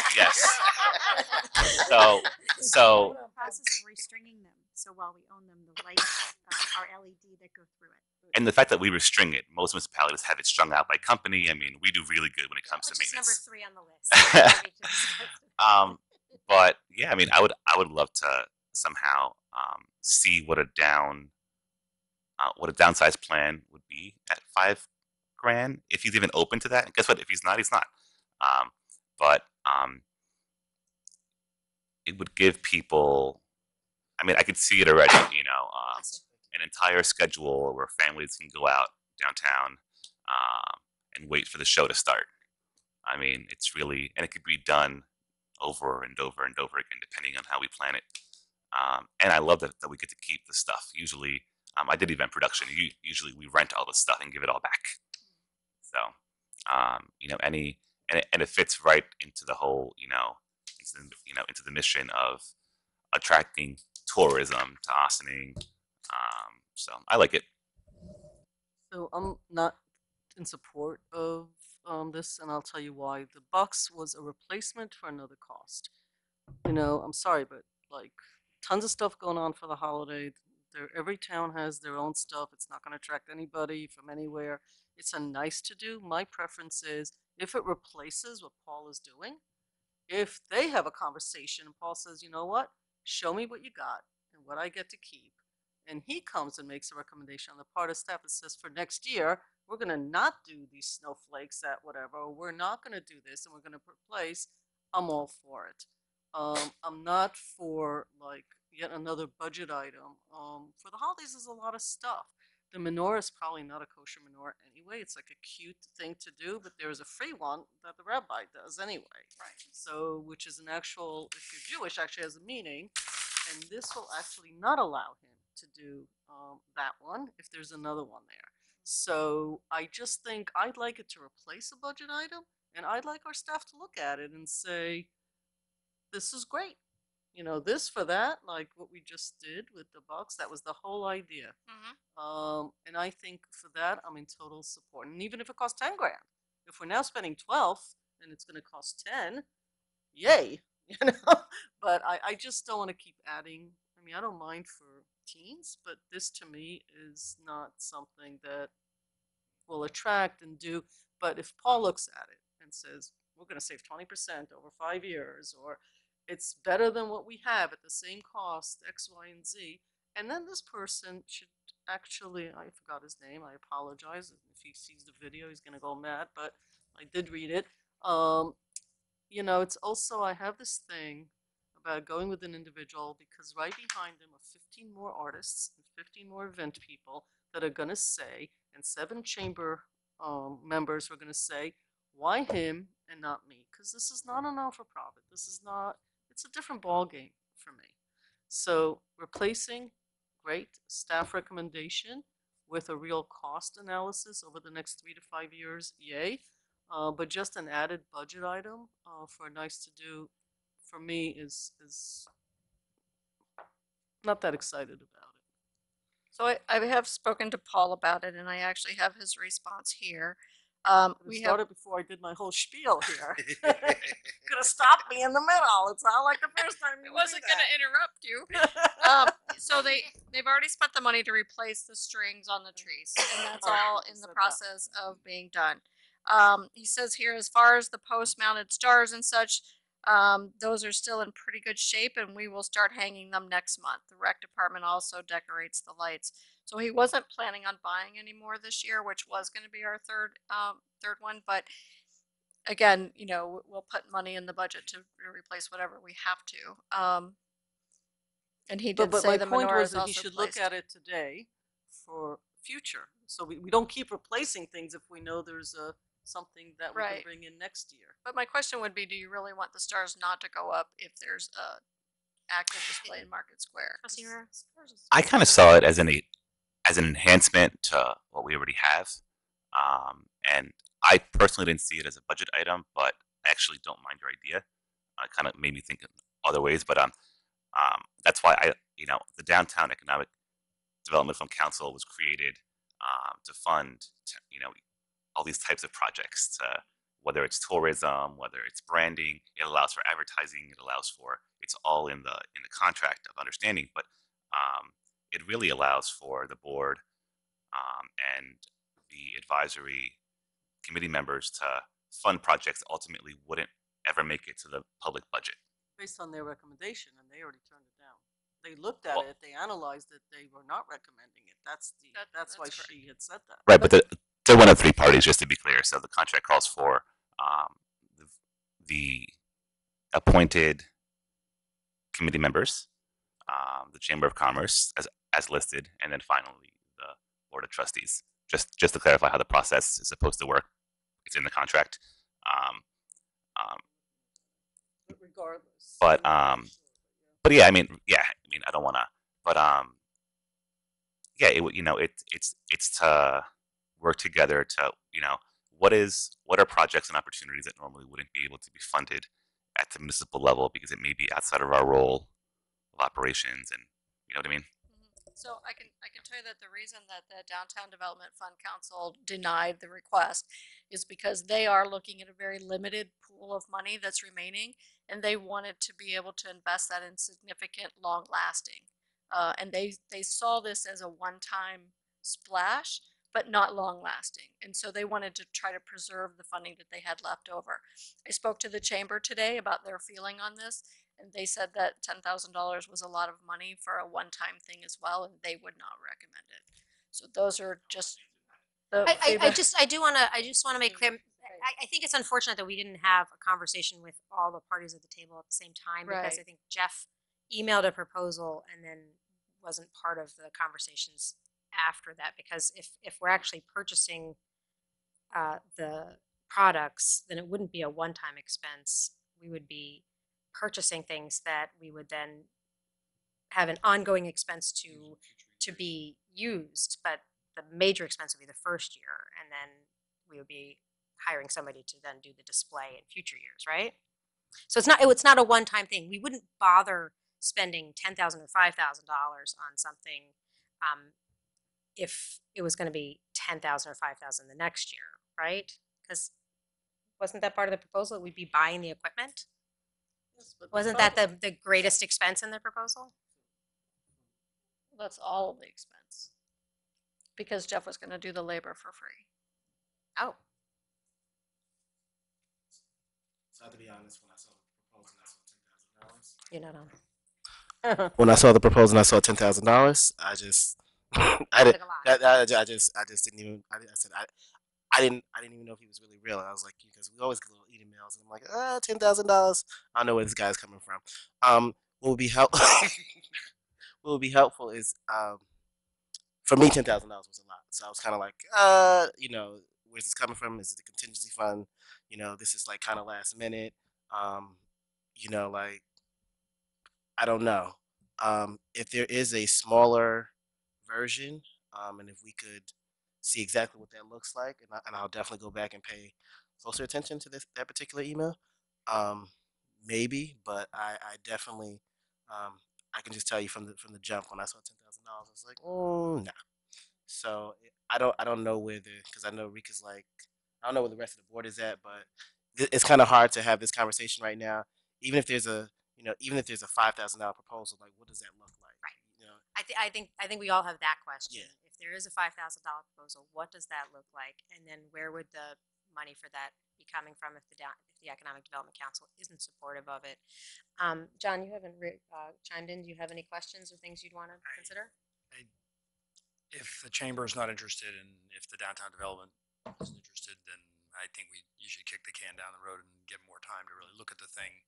Yeah, I don't want to. I don't want to be rushed into it. I mean, I wouldn't be in favor of doing it right now. We need a lot more information, and these are the types of things. It's like we're talking about the Ossining Bucks. This is something that needs to be planned and promoted, and all these other things have to be. If we're going to really get the benefit of it. So, and it's something that needs. If it's something that's going to be long term, it needs to be part of Paul's budget. It needs to be part of whatever ornaments the village does going forward. So I would want to see him be more involved. So I think there's enough interest, at least from Omar and me, that Which is rare. not actually rare. It just seems like it on television. And Quantel too. That we would like to have some more information about what a $5,000 proposal would look like, and I think it would be worth having a conversation so that that Jeff Staples is the name of the resident who has done this in the past, and who made the proposal to us, who's done it at his home, and then have him be part of a conversation with maybe the chamber, maybe I don't know what his conversation was with the Economic Development Fund Council, if he just sent them an email or not. I don't know how much, because we have questions, and we've all, some of us have actually emailed with them. I know Omar did and Rika did, and we haven't had a lot of back and forth. So I think, what would $5,000 a project look like? And let's be either on the phone together or in a room together with members of the chamber, members of the village, and with him to find out what we really be considering. And that needs to happen quickly so that we're not feeling rushed. And if we're talking about $5,000, where is it coming from? But speaking of holiday lights, that was the third thing. So we're talking about how are we going to bring people to downtown to support our local businesses during the holiday season. And I'm actually surprised that there's this much support for the Ossining Bucks because it wasn't as successful last year as we had hoped it would be. So, but I understand the concept of wanting to give it a few years to build and to be more recognizable and have the potential for success. And we'll see next year if it doubled in effectiveness, then that's a good, or tripled, then maybe we've got something here. But I was surprised at how much support there was for that, because I kind of thought it was really kind of disappointing last year. But the third thing was our kind of sad looking decorations that are a number of years old, and I remember. They're dingy. Yeah, I think I was at one of those conventions, and there was one of the many organizations that the vendors that sell those things, and I think I emailed Debbie then and said, can we please do something better next year? And now she reminded us that you had looked into that a little bit. Do you have any information on it, or do you just No, make a other than recommendation? no, I mean, now you know how much they cost. We had put money in our budget for other, for celebrations and buying that kind of stuff. I don't know how much. We had originally budgeted 19,000 for that, but I don't know how much $19,000 in the 2018 budget for what? celebrations. What? That's broad. I'm assuming that's like Yeah. flags. It is. Yeah, flags and all that Oh, stuff. okay. It's no, it's so Modified, it's believe it or not. families. It's in the recreation budget. Oh, okay. Under Oh, okay. celebrations. Family So fun Okay. day, almost Okay. Santa like Claus Halloween. gifts, Yeah, and Halloween, everything. It's, That's Yeah. what it is. Christmas Yeah. with Santa, Halloween, Yeah, the family fun the fair. So egg so hunt. Yeah, wow, all that that's there's like all stuff. in Yeah. there. Are we on budget? Is it running on I budget? I or don't over? have the current expenses. This is just my budget book. And there was I would just like to see, and I any way that we could, and kudos to Paul, because I've spoken to Paul about this for years. He's been doing pretty good at making sure that our fixtures that we have lasted this long. Oh, yeah, that I absolutely. know. Oh yeah. Cleaning them, to stringing them, to changing it from LED. right. That I know. If there's any way that we can, on our own, in-house or within whatever's left, enhance what we have, or possibly, back to Trustee Levin's point, bring it up towards the upper business district, Roosevelt Square area, Oh. Camp Woods area. Now that we're going to be welcoming, Oh, any way that we could. I'm not saying just Yeah. complicate. Whatever is feasible in this amount of time that won't affect our budget, or I don't know, but just if we could look into that. When you say enhance, what do you mean by that? Is there a public something in Roosevelt Square that we could add a snowflake or a garland or universal winter holiday decoration or something? Okay. Yeah, yeah. Oh, I was thinking we were talking about having a company come in and do lighting for us instead of our existing. That's a master plan, but all right. No, I mean, really. I mean, yeah. it's like vendors come in and we say, look, we've got, take a look. How many lights, how many, street lights do we have, and what do you have to offer, and what does package A, B, and C look like, and what's the cost? But then it's not our staff that's putting them up. It's them that's coming in and putting it up, taking it away. We don't store it. We don't maintain it. We pay a service every year, right? That's what some communities do. Right. That's what's yes. We don't. No, I know we don't. We are very labor intensive here. That's right. So in the order of things for me, things have to replace something else. Mhm. No additional budget. That's my preference. So when you look at it, I want the staff to give a recommendation about Jeff's stuff, because it might be for next year. It might be something to do, like set it up now, correct, so that we Right. know what's happening. Show us what it would look like, because it's the end of October. I mean, Right, next I know. month, like it's November. We're back. I would do it as a very high priority to fix less in downtown and do more in Upper Croton up to. Okay. I mean, it's not looking good. I don't know a nicer way to say that. What's a nicer way to say that? Needs some You're love. saying it well. I'm trying to be polite. She needs love. 10 to 11 kids. And Just TLC, a thank little. you. If Paul can, in his infinite wisdom, figure out every other tree with LED lights to light up those streets, which improve the downtown. So for me, I don't need more Christmas lights, and I happen to love this time of the year, by the way. I don't need every tree if we do every other tree, but get it to go farther. And if there might be people, I wrote you an email this morning from a number of conversations. There might be a few people that might throw a few bucks in privately to help make that happen. We should see if they'll still do it. But this is doable, right? This is doable to stretch it out, not just in the downtown, so that the whole corridor looks I don't think we can go all the way to the Arcadian, and I don't think we can go all the way to Chilmark, but I just think that one corridor is a good start. So those are sort of my order of preferences. More, not better necessarily. And you're but just talking about the tree lights though, not it's a good- talking about I'm like just, for me, it's a good stars start, but I'd rather have you talk to our staff and say, hey guys, how do we, or ladies and gentlemen, no guys, how would you stretch this out a little bit on the same budget? And what do we need to replace for next year? Because we have somebody who's a resident who could really do a whole new thing for us for the next 3 to 5 years. I do want to add is in this sort of a replace conversation, the Downtown Development Council is not doing the commuter piece, those Oh, they're not discounts for doing those stores. cards. Okay. So this is my theory about 3 years and testing things. So they tested it. It actually did okay, but the amount of work, it's not expensive. It's a couple $100+ It's really, you know, for the public, it's when we put into the commuter envelopes, when we put discount tickets, and we also put them in the library and all that. Discounts, there's so many programs. I think, you know, the school system has the cards with the 10%. There's so many other programs. There's too much work involved, and I don't think the vendors got a big bang out of it. So they've decided to sunset that and focus, as you said, on bigger project. But I just want to let people know that was not going to be happening. I know Marianne is still not back, but somebody should tell them that they're not. They do already know. Thank you so much. But I love the idea that you test things for 3 years. So you give things time, and you say exactly what's going to happen at the end of 3 years. If this works, we go forward and we budget. And if it doesn't, let's be grown-ups and say it's not working and let it go. And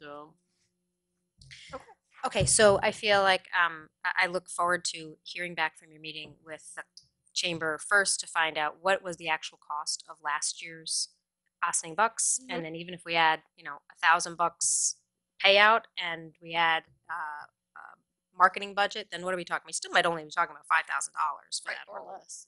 Yeah, that would be great. Right. So then, even if we were just working with a $7,500 investment, you know, set aside for what the parking meter revenue loss, it's fine to have an extra $2,500 in the general fund. I'm very, very okay with that. But if there's some other, how else would we want to spend that money to bring more shoppers in? Is there something that makes sense for us to do to invest in more holiday lights or a different, whether it's something on the roadways and more of the roadways, or is it worth getting some preliminary estimates from a company to come in if we decide that it's not worth doing the maintenance and restoration of, you know, if we want to put to bed the existing decorations that we have, the snowflakes and such, and go in a different direction. Sure. Always Yeah. that good, see? And then I think we I was want gonna to say, let's find out just from donate that. Jeff Staples what would be a $5,000 initiative. What will we get from that, and have a real conversation with him. And all of that may not be able to be accomplished. I think you said you're meeting with the chamber next week. I don't know if all of those things, if you're going to discuss all of them with the chamber, if you want to. I will. Then I don't know if you want to have Jeff be part of that conversation, or who's our liaison? Are you a liaison to the chamber? Are you, if you are not able to go, then at least one of us I'm the might be able to downtown go. and you're the chamber, but I think the downtown is not going to be. I mean, they've really set their strategy in place. Okay, so tell us when that meeting is, and one or two of us will go, and I think Omar and I have the most flexible schedule. So, okay, it is after 9 o'clock. Let's take a quick break because we have 3 more items here. I would, but Yes, it is. no, I mean, there's you know, it's he doesn't have to be here, but I would be polite to him if he were here. But we usually save the quickies to the end, Okay. so that if we're brain dead, that's okay. Are you trying to run out of here before we get? I'm getting a sense. So clean vehicles. So will I be out of here by 9:30? The contact for clean vehicles is TBC. I don't know who. Yeah, that's us. I didn't know if it was Rika or if it was Debbie, because you What were does TBC stand for? to be confirmed. Oh, I'm sorry. I No didn't TB. realize. I would have confirmed. Yeah, I thought it was a typo, but okay. No, I usually. Or acronyms. A lot of acronyms. All right. Okay. TBC it is. So it's really Please. about our zero emission vehicles. Trustee Levin sent an email saying, what are we doing in that regard for the village and environmental? There are rebates for zero-emission vehicles available now from the state. There is only $300,000 for the whole state allocated. But if you What's that get, email? if you buy a vehicle that's somewhere between a 10 to 50 mile range, you can get $2,500 for a rebate. Or if you buy an electric range greater than 50 miles, you're eligible for $5,000. So it's a first come, first serve. So I don't understand what that means. 10 to what? The distance that your car will go before you have to have it recharged is anywhere from 10 to 50 miles, you get 2,500. There's different types of electric Yeah, okay, vehicles. but what would be the 10 to 50 miles? Like, that's not much. Understood, Okay. but That's why I said what, it depends, Going that far. right, well, and it depends on the type of vehicle, what it's doing. I did a little bit of research on them, and, the colder the weather, the shorter the battery life, and the more often you have to. So it's just two levels of rebates. I did do some homework to find out how much these cars cost, to see if that was even like a good rebate to get. And the Subaru has an electric vehicle, 25,000, 26,000, Land Rover, 56, Infiniti is 53,000. So we're talking in the 50,000 range. I said, well, all right, what if we went with a hybrid? So we, But the Nissan Leaf is under 20 now. yeah, but that's not an all-electric Sure it vehicle. is. It's a zero, it's one of the only actually pure zero emission. That's what Is the that's what I Leaf? got. part of that Now, are we promotion, able to right? buy these through a state contract? That might be the issue. Nissan And I Leaf. don't know the answer to that. Oh, so I the ones didn't the ones have on your time- list are not necessarily from a state contract. Correct. Those are just Correct. retail market. So, but anyway, even the hybrids are anywhere from 30,000 to 55,000 to buy.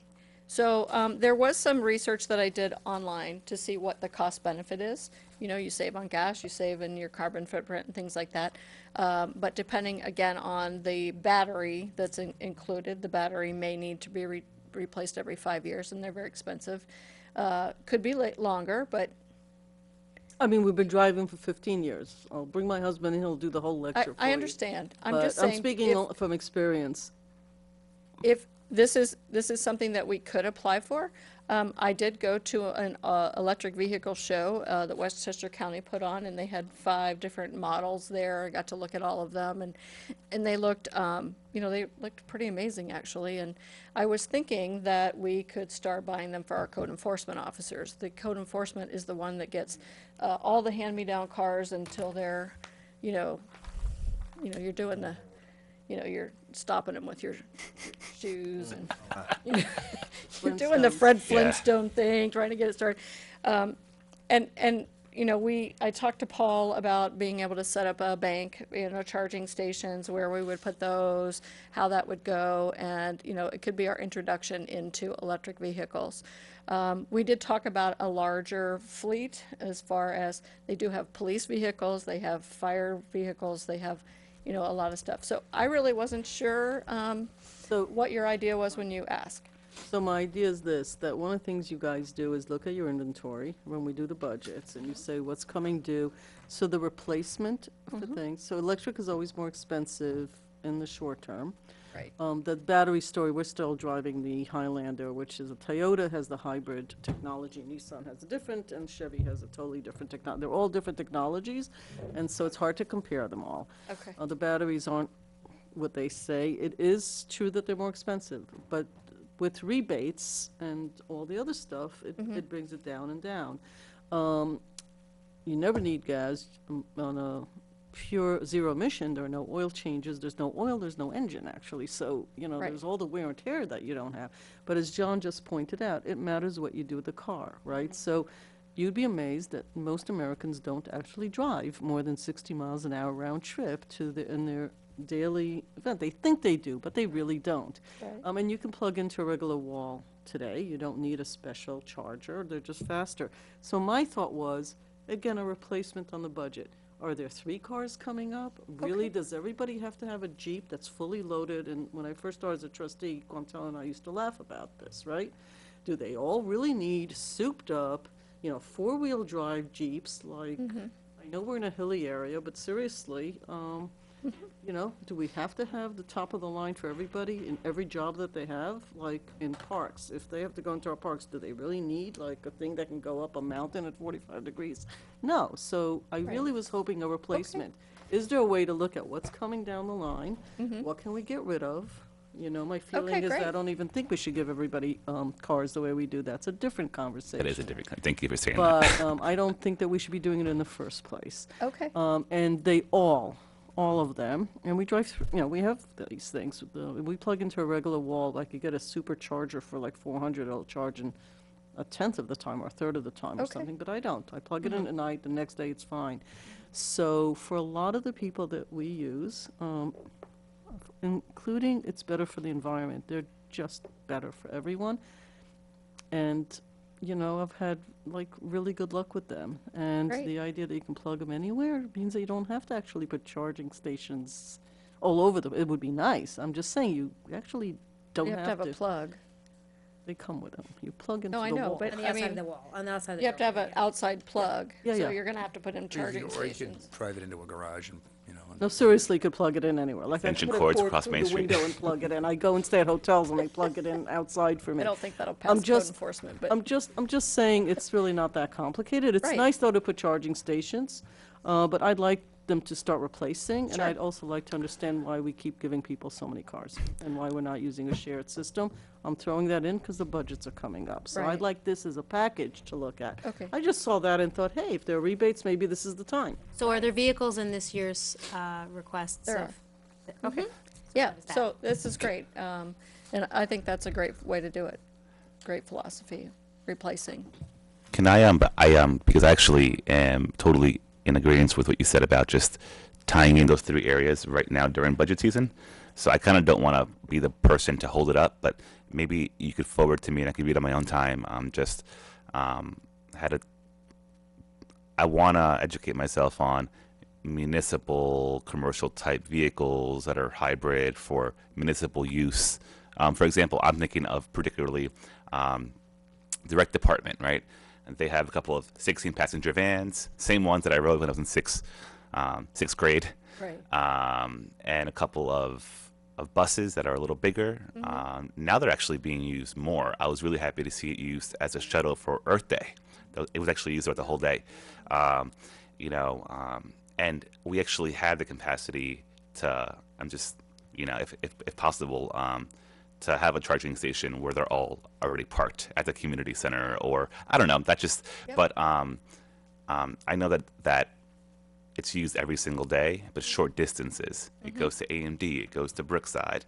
It brings seniors on trips to the movies in White Plains. I mean, it's not, so we may not even, I guess I don't know the difference between, because if we're saying that we could possibly get vehicles that are regular retail personal vehicles, do we even need to get commercial type vehicles if we're not doing commercial type work? You don't have to answer that, Right. but I know what that's you're just saying. for me. Yeah. Sure. I will say that a lot of the analysis that's done on the cost benefit of buying an EV is the federal tax break that you get, which we don't get, which is $7,500. Yeah, it's like the same with the solar, right? We already We get don't- it we don't discounted, get so it that. doesn't do anything for us. Yeah. Right. Okay. So, but yeah, that's great. Okay, thanks. We'll definitely do that. All right, so Can I next, ask a question separate from this? Oh, There's sure. some couple that just moved into the village that I met at Market Square uh-huh, 3 weeks ago. Oh. I asked him to call you. He's moved from California, and his business is actually, I have to look at my notes. I met so many people that day. His business is commercial, because commercial is not efficient yet. They're like, there's a Right. real lag. they're not ready yet. And for first responders, I would not feel good recommending it, maybe in a decade. But he is representing a company, it's a private industry, exactly for municipalities, for school buses and first responder units. It's worth an education. I've got to find the name. I Okay, asked yeah, him to 'cause he has contact you outreach. directly and to contact the supervisor, Levenberg, as well. He was very confused as to who does what, so, He may have called her, but Okay. just to keep your eyes on that. I think it's still early, but one never knows, right? Okay, Thank you. you're welcome. Anything else on clean vehicles? It'd be interesting to know what the town's experience has been because they purchased one a couple of years ago for their building inspector. The Nissan Leaf they took Yeah. from New Rochelle. The New Rochelle bought 8 Nissan Leafs last year. Okay, And I mean, and they are our looking at town a ha- bus too. Is that right? An Wow. electric bus. Wow. The town is, For the seniors? for Program? seniors. Oh, interesting. Yeah. Interesting. All right. Okay. Right. Okay, leaf blower legislation. I'm happy to turn this over to Corporation Counsel Kahan. Hi, Stuart. Thank you, Manager. So quiet today. Well, folks, you got to let me know what you want to do with this one, because I know we wanted to potentially have another, we've continued the public hearing to the 7th of November. The last time we had a discussion about when the ordinance would come into effect, I think there was some discussion. I had suggested a May 31st, 2019 inception date. I think Trustee Cobman, you were possibly looking about even pushing that potentially further back. We do have a sunset date of January 1st, 2021 for properties that are less than 1/2 acre in size. So I don't want to put the inception date too far out that it basically starts bumping up against and we're going to basically close it off. Based upon my recollections of our last discussion, I don't think there was too much else there. As I did mention, we had gotten a letter from the folks at Green Ossining. The one thing I did not mention last time was that they had asked for an exemption for cemeteries, which would go again to sort of municipally owned properties. We do not have that within our proposal here. We do it as an acreage limitation, but not a limitation otherwise. But it would cover all the cemeteries, the way we did it. The way we did it, well, yeah, unless the cemetery is more than 1/2 acre, which More than most. They're all You mean if more it- if- than. if it also- were less so than? because So they it's would more not, than- so it would not sunset out for them, and they would be That's what I'm saying. able, So that's it's the right. same, it's essentially the same idea. Right, that's but correct. Done differently. Right. Green Ossining had also mentioned an exemption for impervious surfaces. That does not, and I understand what they're concerned about is, as they mentioned, that members of the landscaping industry are required to remove landscaping chemicals which fall onto impervious surfaces, so they had a suggestion about allowing the gas-powered leaf blowers to operate at half speed on impervious surfaces to blow off those particular chemicals. That's not in the proposed local law here. I did not see that in any other local law in terms of operating this equipment at a lower speed on particular on particular types of property, particularly impervious surfaces.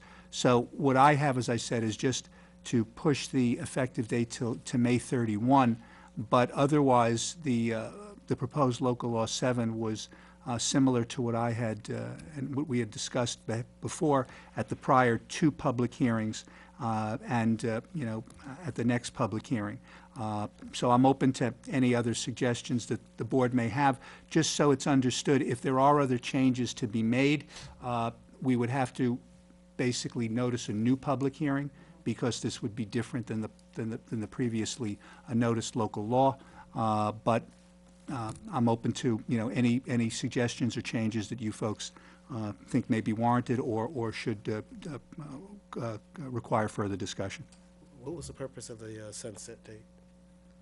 That was something that was suggested initially by Trustee Levin, and that would basically be that for any property that is less than 1/2 acre in size, as of January 1, 2021, gas-powered leaf blowers will be prohibited on all such properties.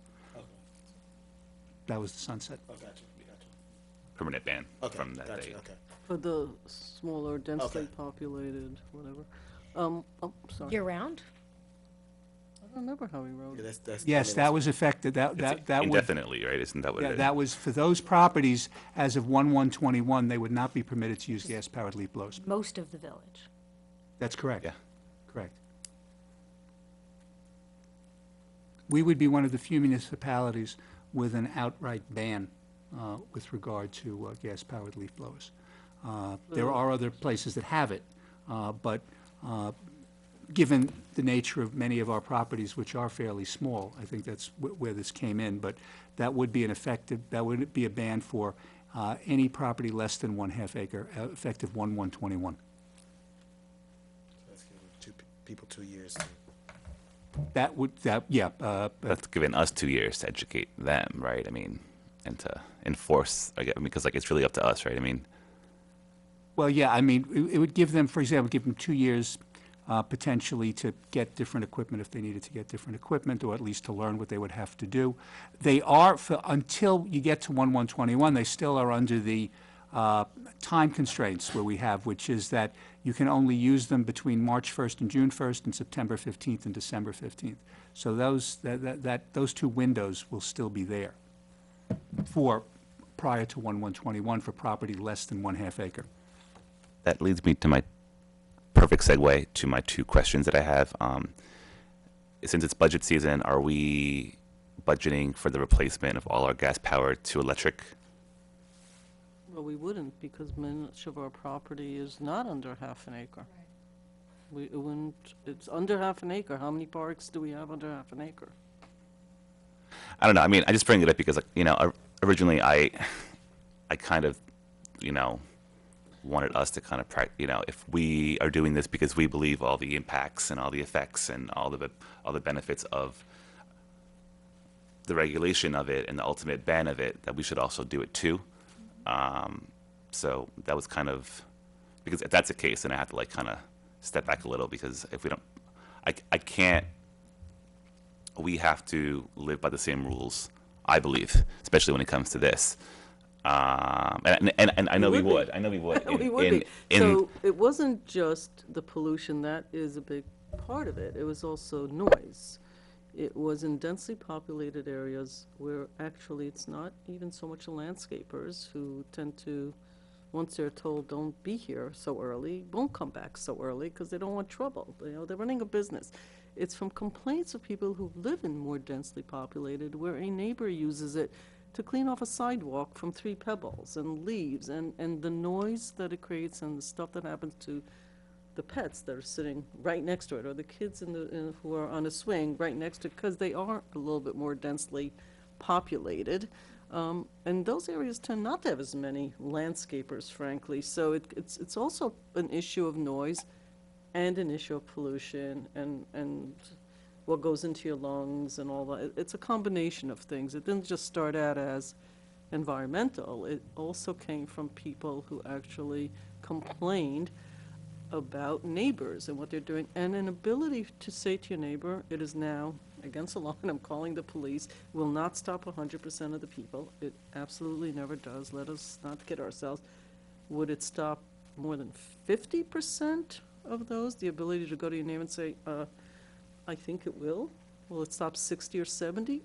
Maybe, and that's not bad, even without ever calling the police, but the ability to say you're not allowed to do that, right?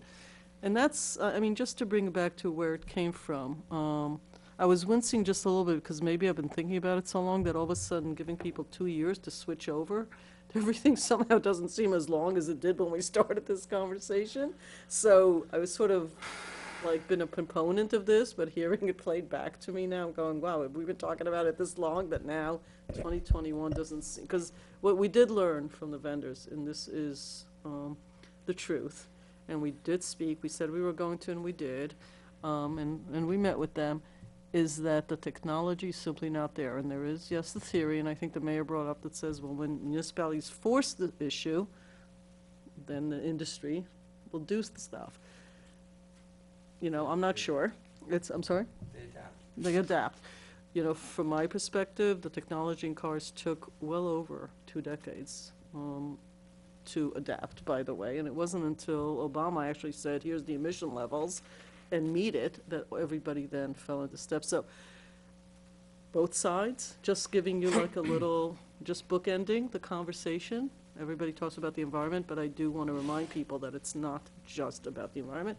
There were other issues about neighbors, and that was where, and actually the only 2 letters I got since we're still open were about people from neighborhoods where they're on small plots of land and are wanting this to pass immediately.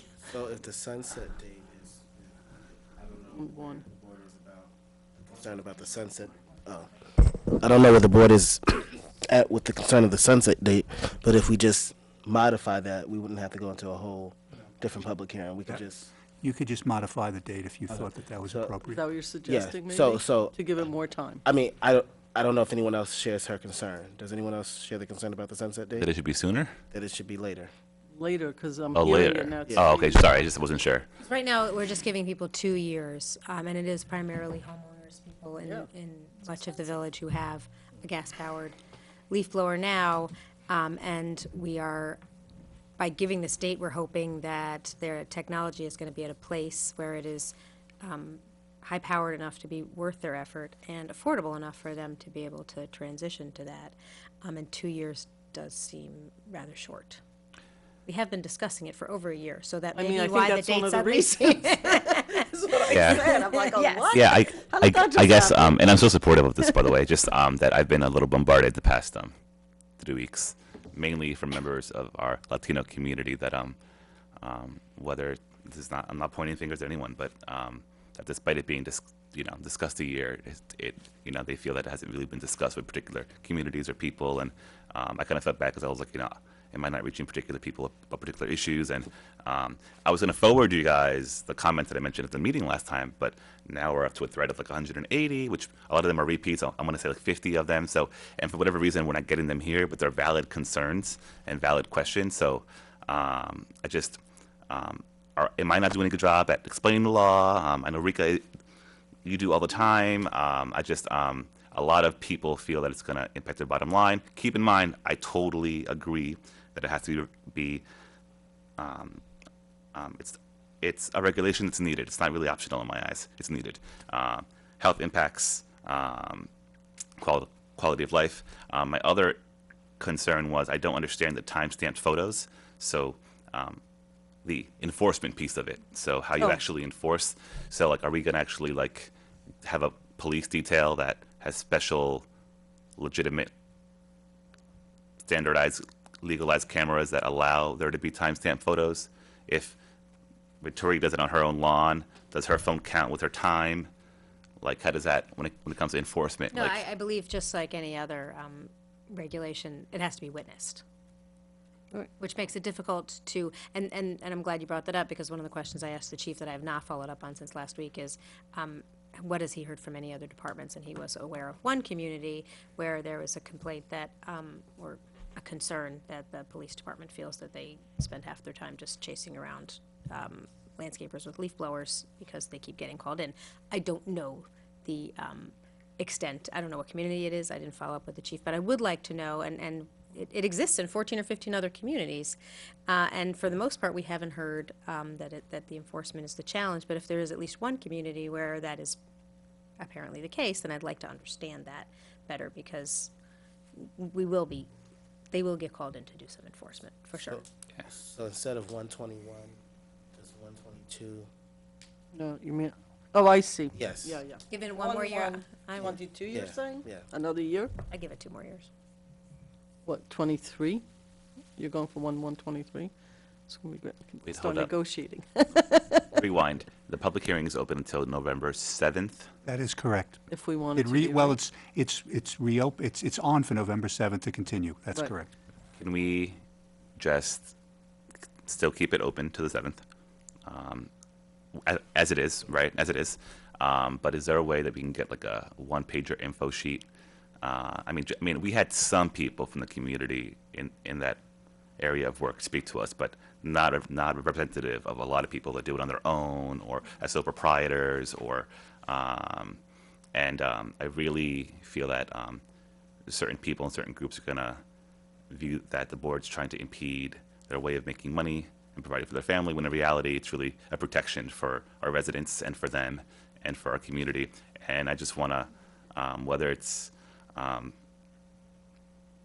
yeah, I just don't think that we, and by we I mean myself also, have done an effective job at reaching out to So you're everyone. looking for a better way to make sure that we're reaching out to the community and the community knows the law that is being proposed and that we're likely to vote on soon.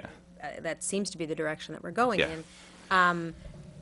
If we create the one-sheeter, how are we gonna, how is that gonna be a helpful tool in reaching people? Because social media seems to be how we've reached more people than not. I mean, we did it had a big board at the Earth Day Festival. That's a self-selecting group that are showing up at the Earth Day Festival. Correct. We've talked about it at public Correct. meetings.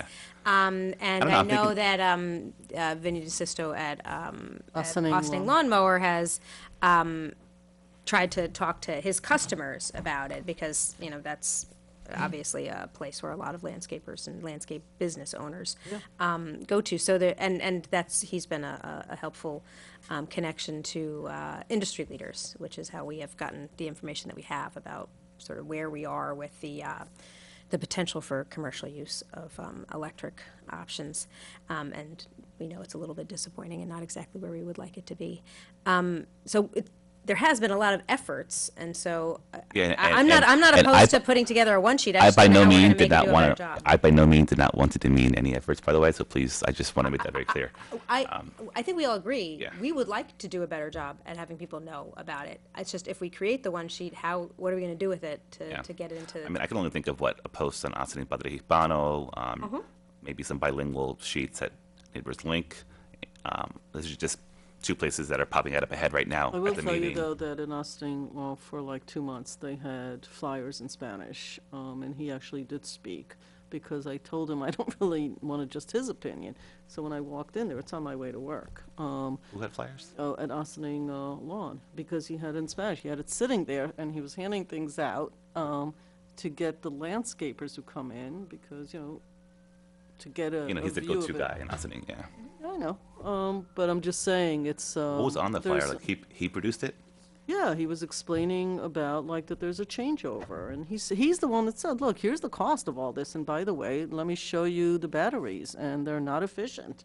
I mean, you know, I understand the environmental, and I get all that, but the technology's not there, and we're back to what John and I were just saying, which is sometimes you pass a law, then they make sure the technology follows if they want to stay in business. It's a little bit of a chicken and egg.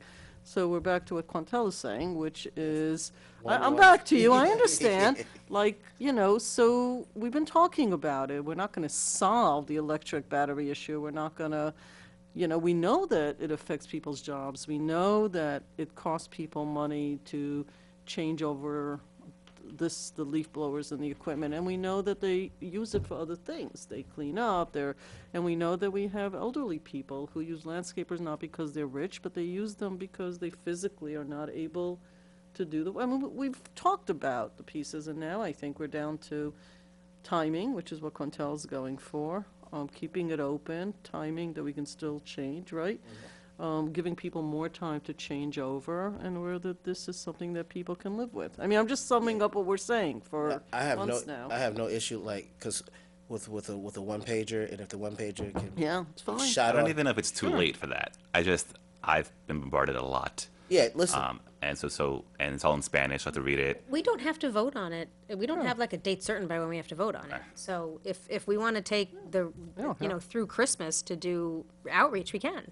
Yeah. Yeah. We're I don't want to talking force about us to we like. can change that. We're 60 talking about. within 62 days after the end of the Okay, public but that's hearing. enough time for you. Okay. Isn't that enough time for you? Well, the public hearing is Yeah, still well, for open, us, right? I mean, I'm not going Right, to but do it once for the you whole close the village and public board, but Okay, yeah, for so us. 62 days from when we close the public hearing. So the public hearing, at least at this point, is open. So is the village creating that one pager? Yeah, I mean, when it comes to proposed policy or legislation, it should solely be created by the village. Okay. Because it goes into policy and enforcement and And then we intent. can all push it out in as Yeah. many any avenues Or are you going to do a social one media. pager of a legal? I mean, Share if he it. could do it in one page, he would probably, Well, the ordinance is one page. yeah, there you You go. can get the, Yeah, so there you go, it's one page. I think you just do a bullet. Okay. Yeah, bullet points. FAQs yeah. or Yeah. Not, yeah. This All right, so hour, you're going to that put it hour. online? Yeah. It's gotta be written for, just so you know that puts this at the reorg. Oh, sorry. That puts this at the reorg agenda in Oh, if we January. waited for 62 days from November 7th, that's fine. We obviously wouldn't want to do it at the reorg, but we haven't closed it yet, and we Yeah, could do exactly. it. You could close you could wait till We could- we later could- in yeah, we- November to close the hearing. You Yeah. got plenty of time If we, for that. but that's good to know, because if we want to time our window from the time we close the hearing to the time we vote on it to make sure you have time for outreach. That's good to keep in mind. And my last question, now that I know that we're not fully kind of exempt, but we're not, but even with how the law is set up, does that mean that in public property where we normally use gas-powered leaf blowers that are under that amount would stop? I mean, I could list places right now. I mean, that's why I'm bringing it up. We use it. Half I acre's don't. pretty I don't small. think so. When I think of village-owned property, So we are. if it were so it me, doesn't apply to us. yeah. Like if in my mind, if it's village-owned property, if we own So I live on Main Street, for example. 10 so acres or- we maintain all the sidewalks from around the bank building, and then we stop at the church. We also do the aqueduct by Church Street. We also do the aqueduct by Open Door. That is all done depending, and if anyone's out there in DPW, the majority of the time when it's not a lot of, it's all cleaned up using gas-powered leaf blowers. So I don't know how That's we're all measuring more than a that. half acre. Yeah, that's more than half an No. acre. It's big open space. I mean, that's the thing, like the half acre, which is in some communities, not in all communities, in some pieces of legislation. No. But, you know, that whole impervious surface thing, like when we talk about like cleaning up after the village fair, Main Street's way bigger than a half an acre. Yeah. So it's. There's another reason So for- we're not exempt because we're the municipality, because we do recognize the importance of following, which is the same reason why we didn't treat ourselves as if we were exempt when we went through the whole town planning board process for the Indian Brook Water Treatment Facility. Where we treated ourselves just like we were any other applicant, so that there was a full public hearing. So whether we're required to or not, I don't think we have any properties under a half acre. Maybe a firehouse? There would be per property though, is it? If the It property is per is- property, So, right? I mean, even if Yeah, we had but I don't one- think we really have any. I mean, maybe one of the I firehouses. don't know. There might be one or two, but by the way, we would follow the same rules. There's a sunset day of when we would switch over, like other people would, if we decide to do that. And by the way, the reason there's a half an acre is there's an issue with electric power and how far you can go before it really becomes useless. And if you look at these things, and it's around the half an, I mean, there's a reason for it. But I think we're following the same rules. I mean, you don't think we should, but I mean, aren't we following the same rules? I don't know. I'm just concerned because, like, I think the way that the legislation is written is that just by default we would be using gas-powered leaf blowers. It's a moot point. Yeah, that's what. Yeah, it is a moot point. Yeah, that's what I think. The bigger question is, as the electric leaf blowers become strong enough to be a viable option for commercial use, when do we, with the same mindset we had to when we replace vehicles, let's consider having an electric vehicle, when we replace equipment and the equipment is up to the standard that it could function for us, then we have a commitment to replacing the environmentally super loud leaf blowers of the past with the new ones when they're up to the standards that are going to do the job. And I think that should be a village policy. It's not something we could legislate, but it is. Agreed. I just wanted to make a point, and I get it. We're not there yet, especially, Unfortunately. Otherwise, we and we probably- will, and I know that, Yeah. but my only point is that, my neighbor who just had a baby and my senior citizen who's their quality of life just won't matter because they chose to live there. That's all. They can't complain. They can't report it. Do they live in a property that's less than a half acre? Yeah, so even where I live on Main Street, I mean, they're used all the time by the village, but because I can't really call. Not that I plan to, but someone can't call the police department. The village is cleaning around the bank building, or the village is cleaning by the, and downtown's a pretty heavy residential area, right? So that's why I brought it up, because the quality of life part, which is such a big part of this whole law, in the first place. So. Yeah, but again, it follows the same rule as everybody else. So it's not because they happen to live there that they get treated differently. It's everybody is treated actually exactly the same. So, actually I think is better written than some others that do exclude themselves from this policy. And what is happening, I mean, it's actually probably more egalitarian in that sense. I only look at you, Stuart, because you spent so much time researching all the villages and towns in upstate New York and cities and et cetera. So very egalitarian, actually, in that sense. And if the technology does get better, then why wouldn't we change over whether the law says we have to or not? Why would we not try to do that? This is a very environmentally friendly community. If the technology is there, we'll do it. So Quantel, what do you want to be as the year? You? Yes, thank you. I mean, you started it, Yes. so what was... So I don't have a problem with 1/1/22. The mayor has suggested 1/1/23. So 23 or 22. Wait, hold up. So if we know that we're not able to do our complying with how it's written, especially because we are a municipality that covers a lot of ground, and because the technology is not where it's at, wouldn't that be the same notion for a small business? But we don't know. We're giving it time to say they're Are you working talking on about the it. dates? Are you talking about the lot size? What's your question? Lot size and just the machinery. So like, if it's not up to par for us to replace our entire fleet right now, Yeah, we're not expecting But that we're not landscape doing as that. well. right, not until. Right. Right, I- that's why you know. we're making it the and same. That's just, and no, at I'm the just, time- I'm and thinking out actually- loud here. Oh, And, okay. and, That's and all. at the time, when we get to that point, if 3 years from now, whoever is on this board, they may say, yeah, not ready yet. The industry hasn't gotten together, and then Okay. they can change. Or the other way, or they may say there's been a breakthrough in the technology, and Yeah, they'd probably still want to give people time to be able to save up their money to buy the new one, but.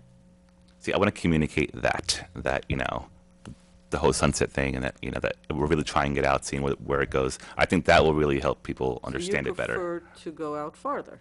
So you prefer because it 23? gives 23, yeah, back to And what you were saying, because yeah. you could always do it sooner, but. Yeah. So we've got 2 for 23. Two, we got 2 John? for 23. Oh, okay. John. I get to say something here. Okay, here we go.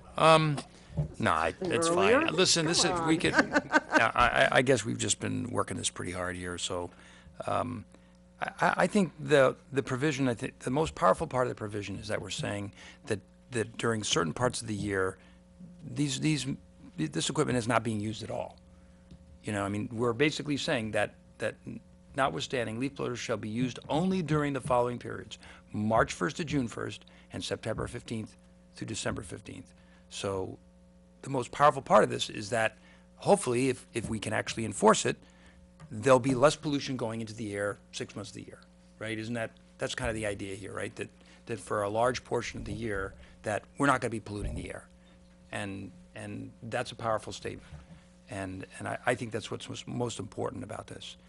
I also think that as far as the date's concerned, 22, 23, I could go with either one, whoever the majority. I don't really. Just pick one. If you pick one, we'll just. Want to make me no more happy?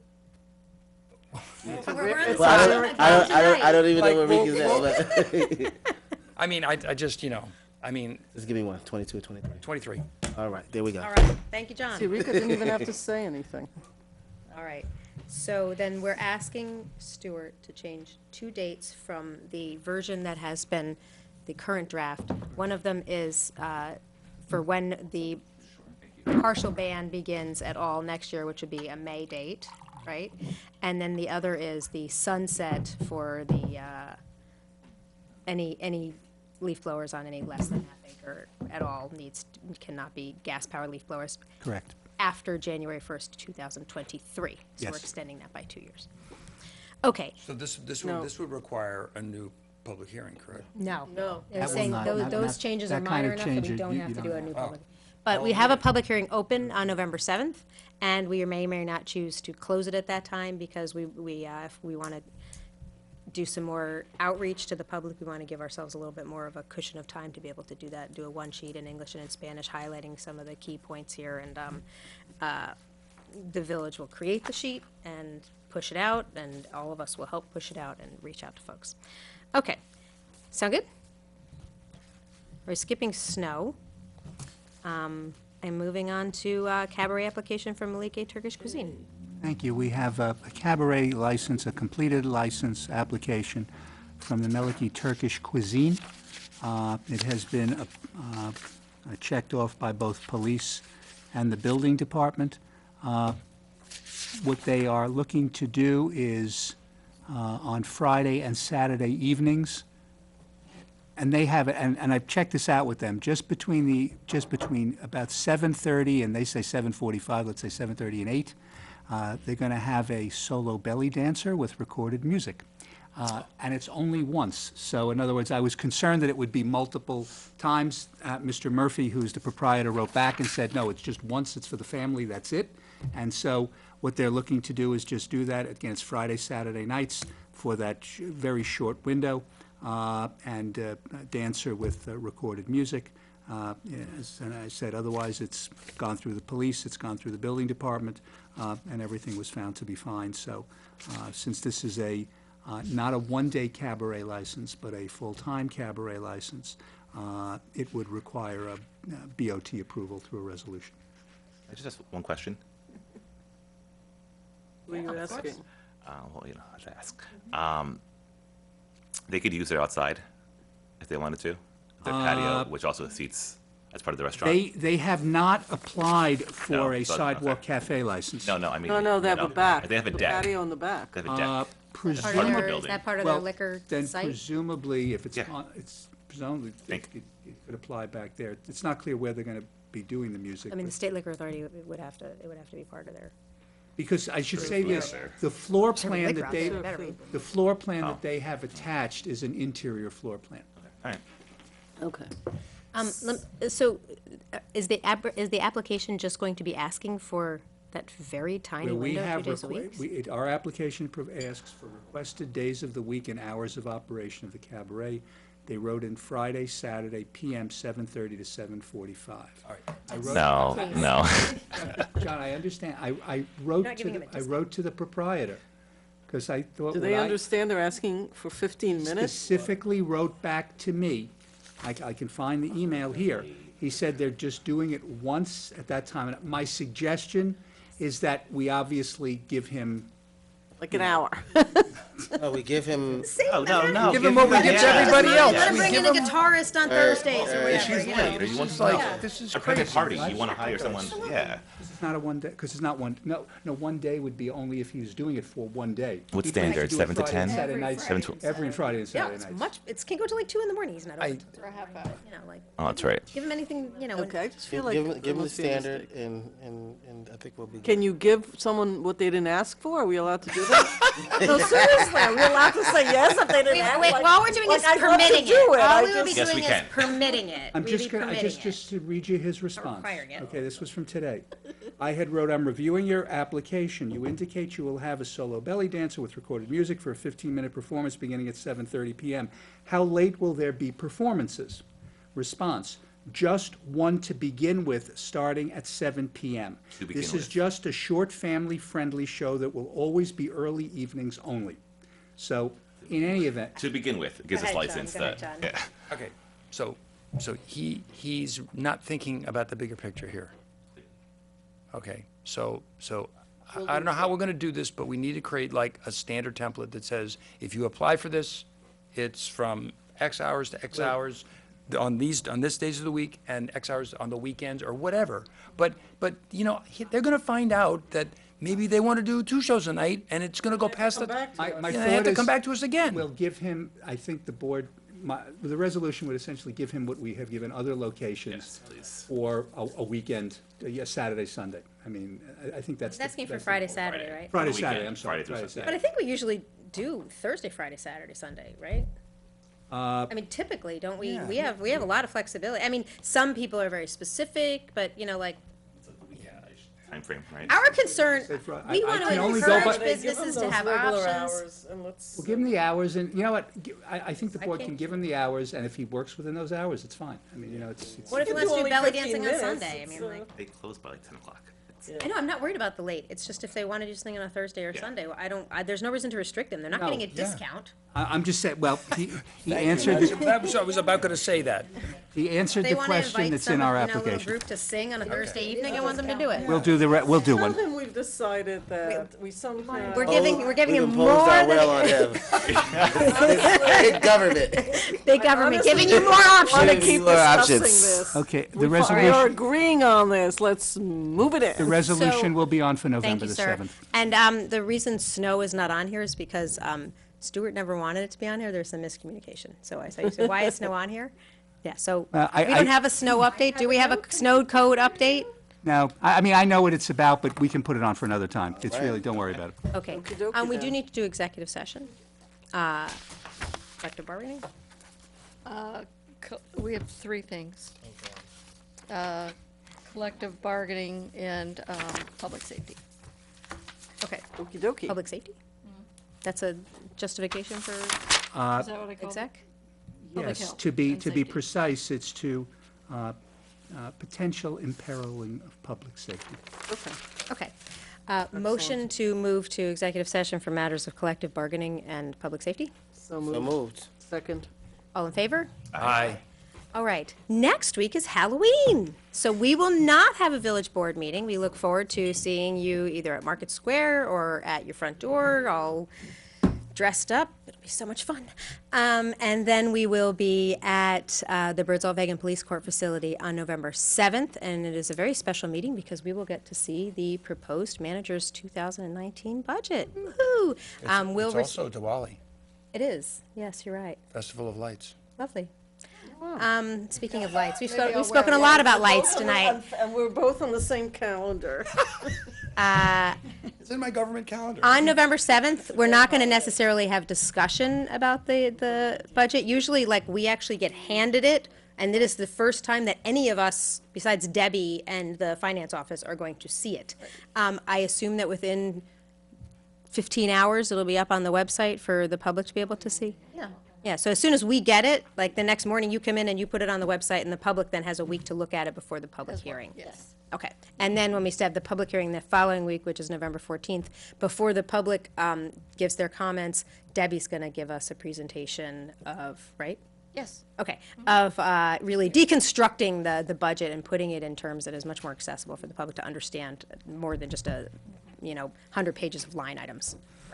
Okay, thank you very much. Have a good evening. This meeting is adjourned to executive session.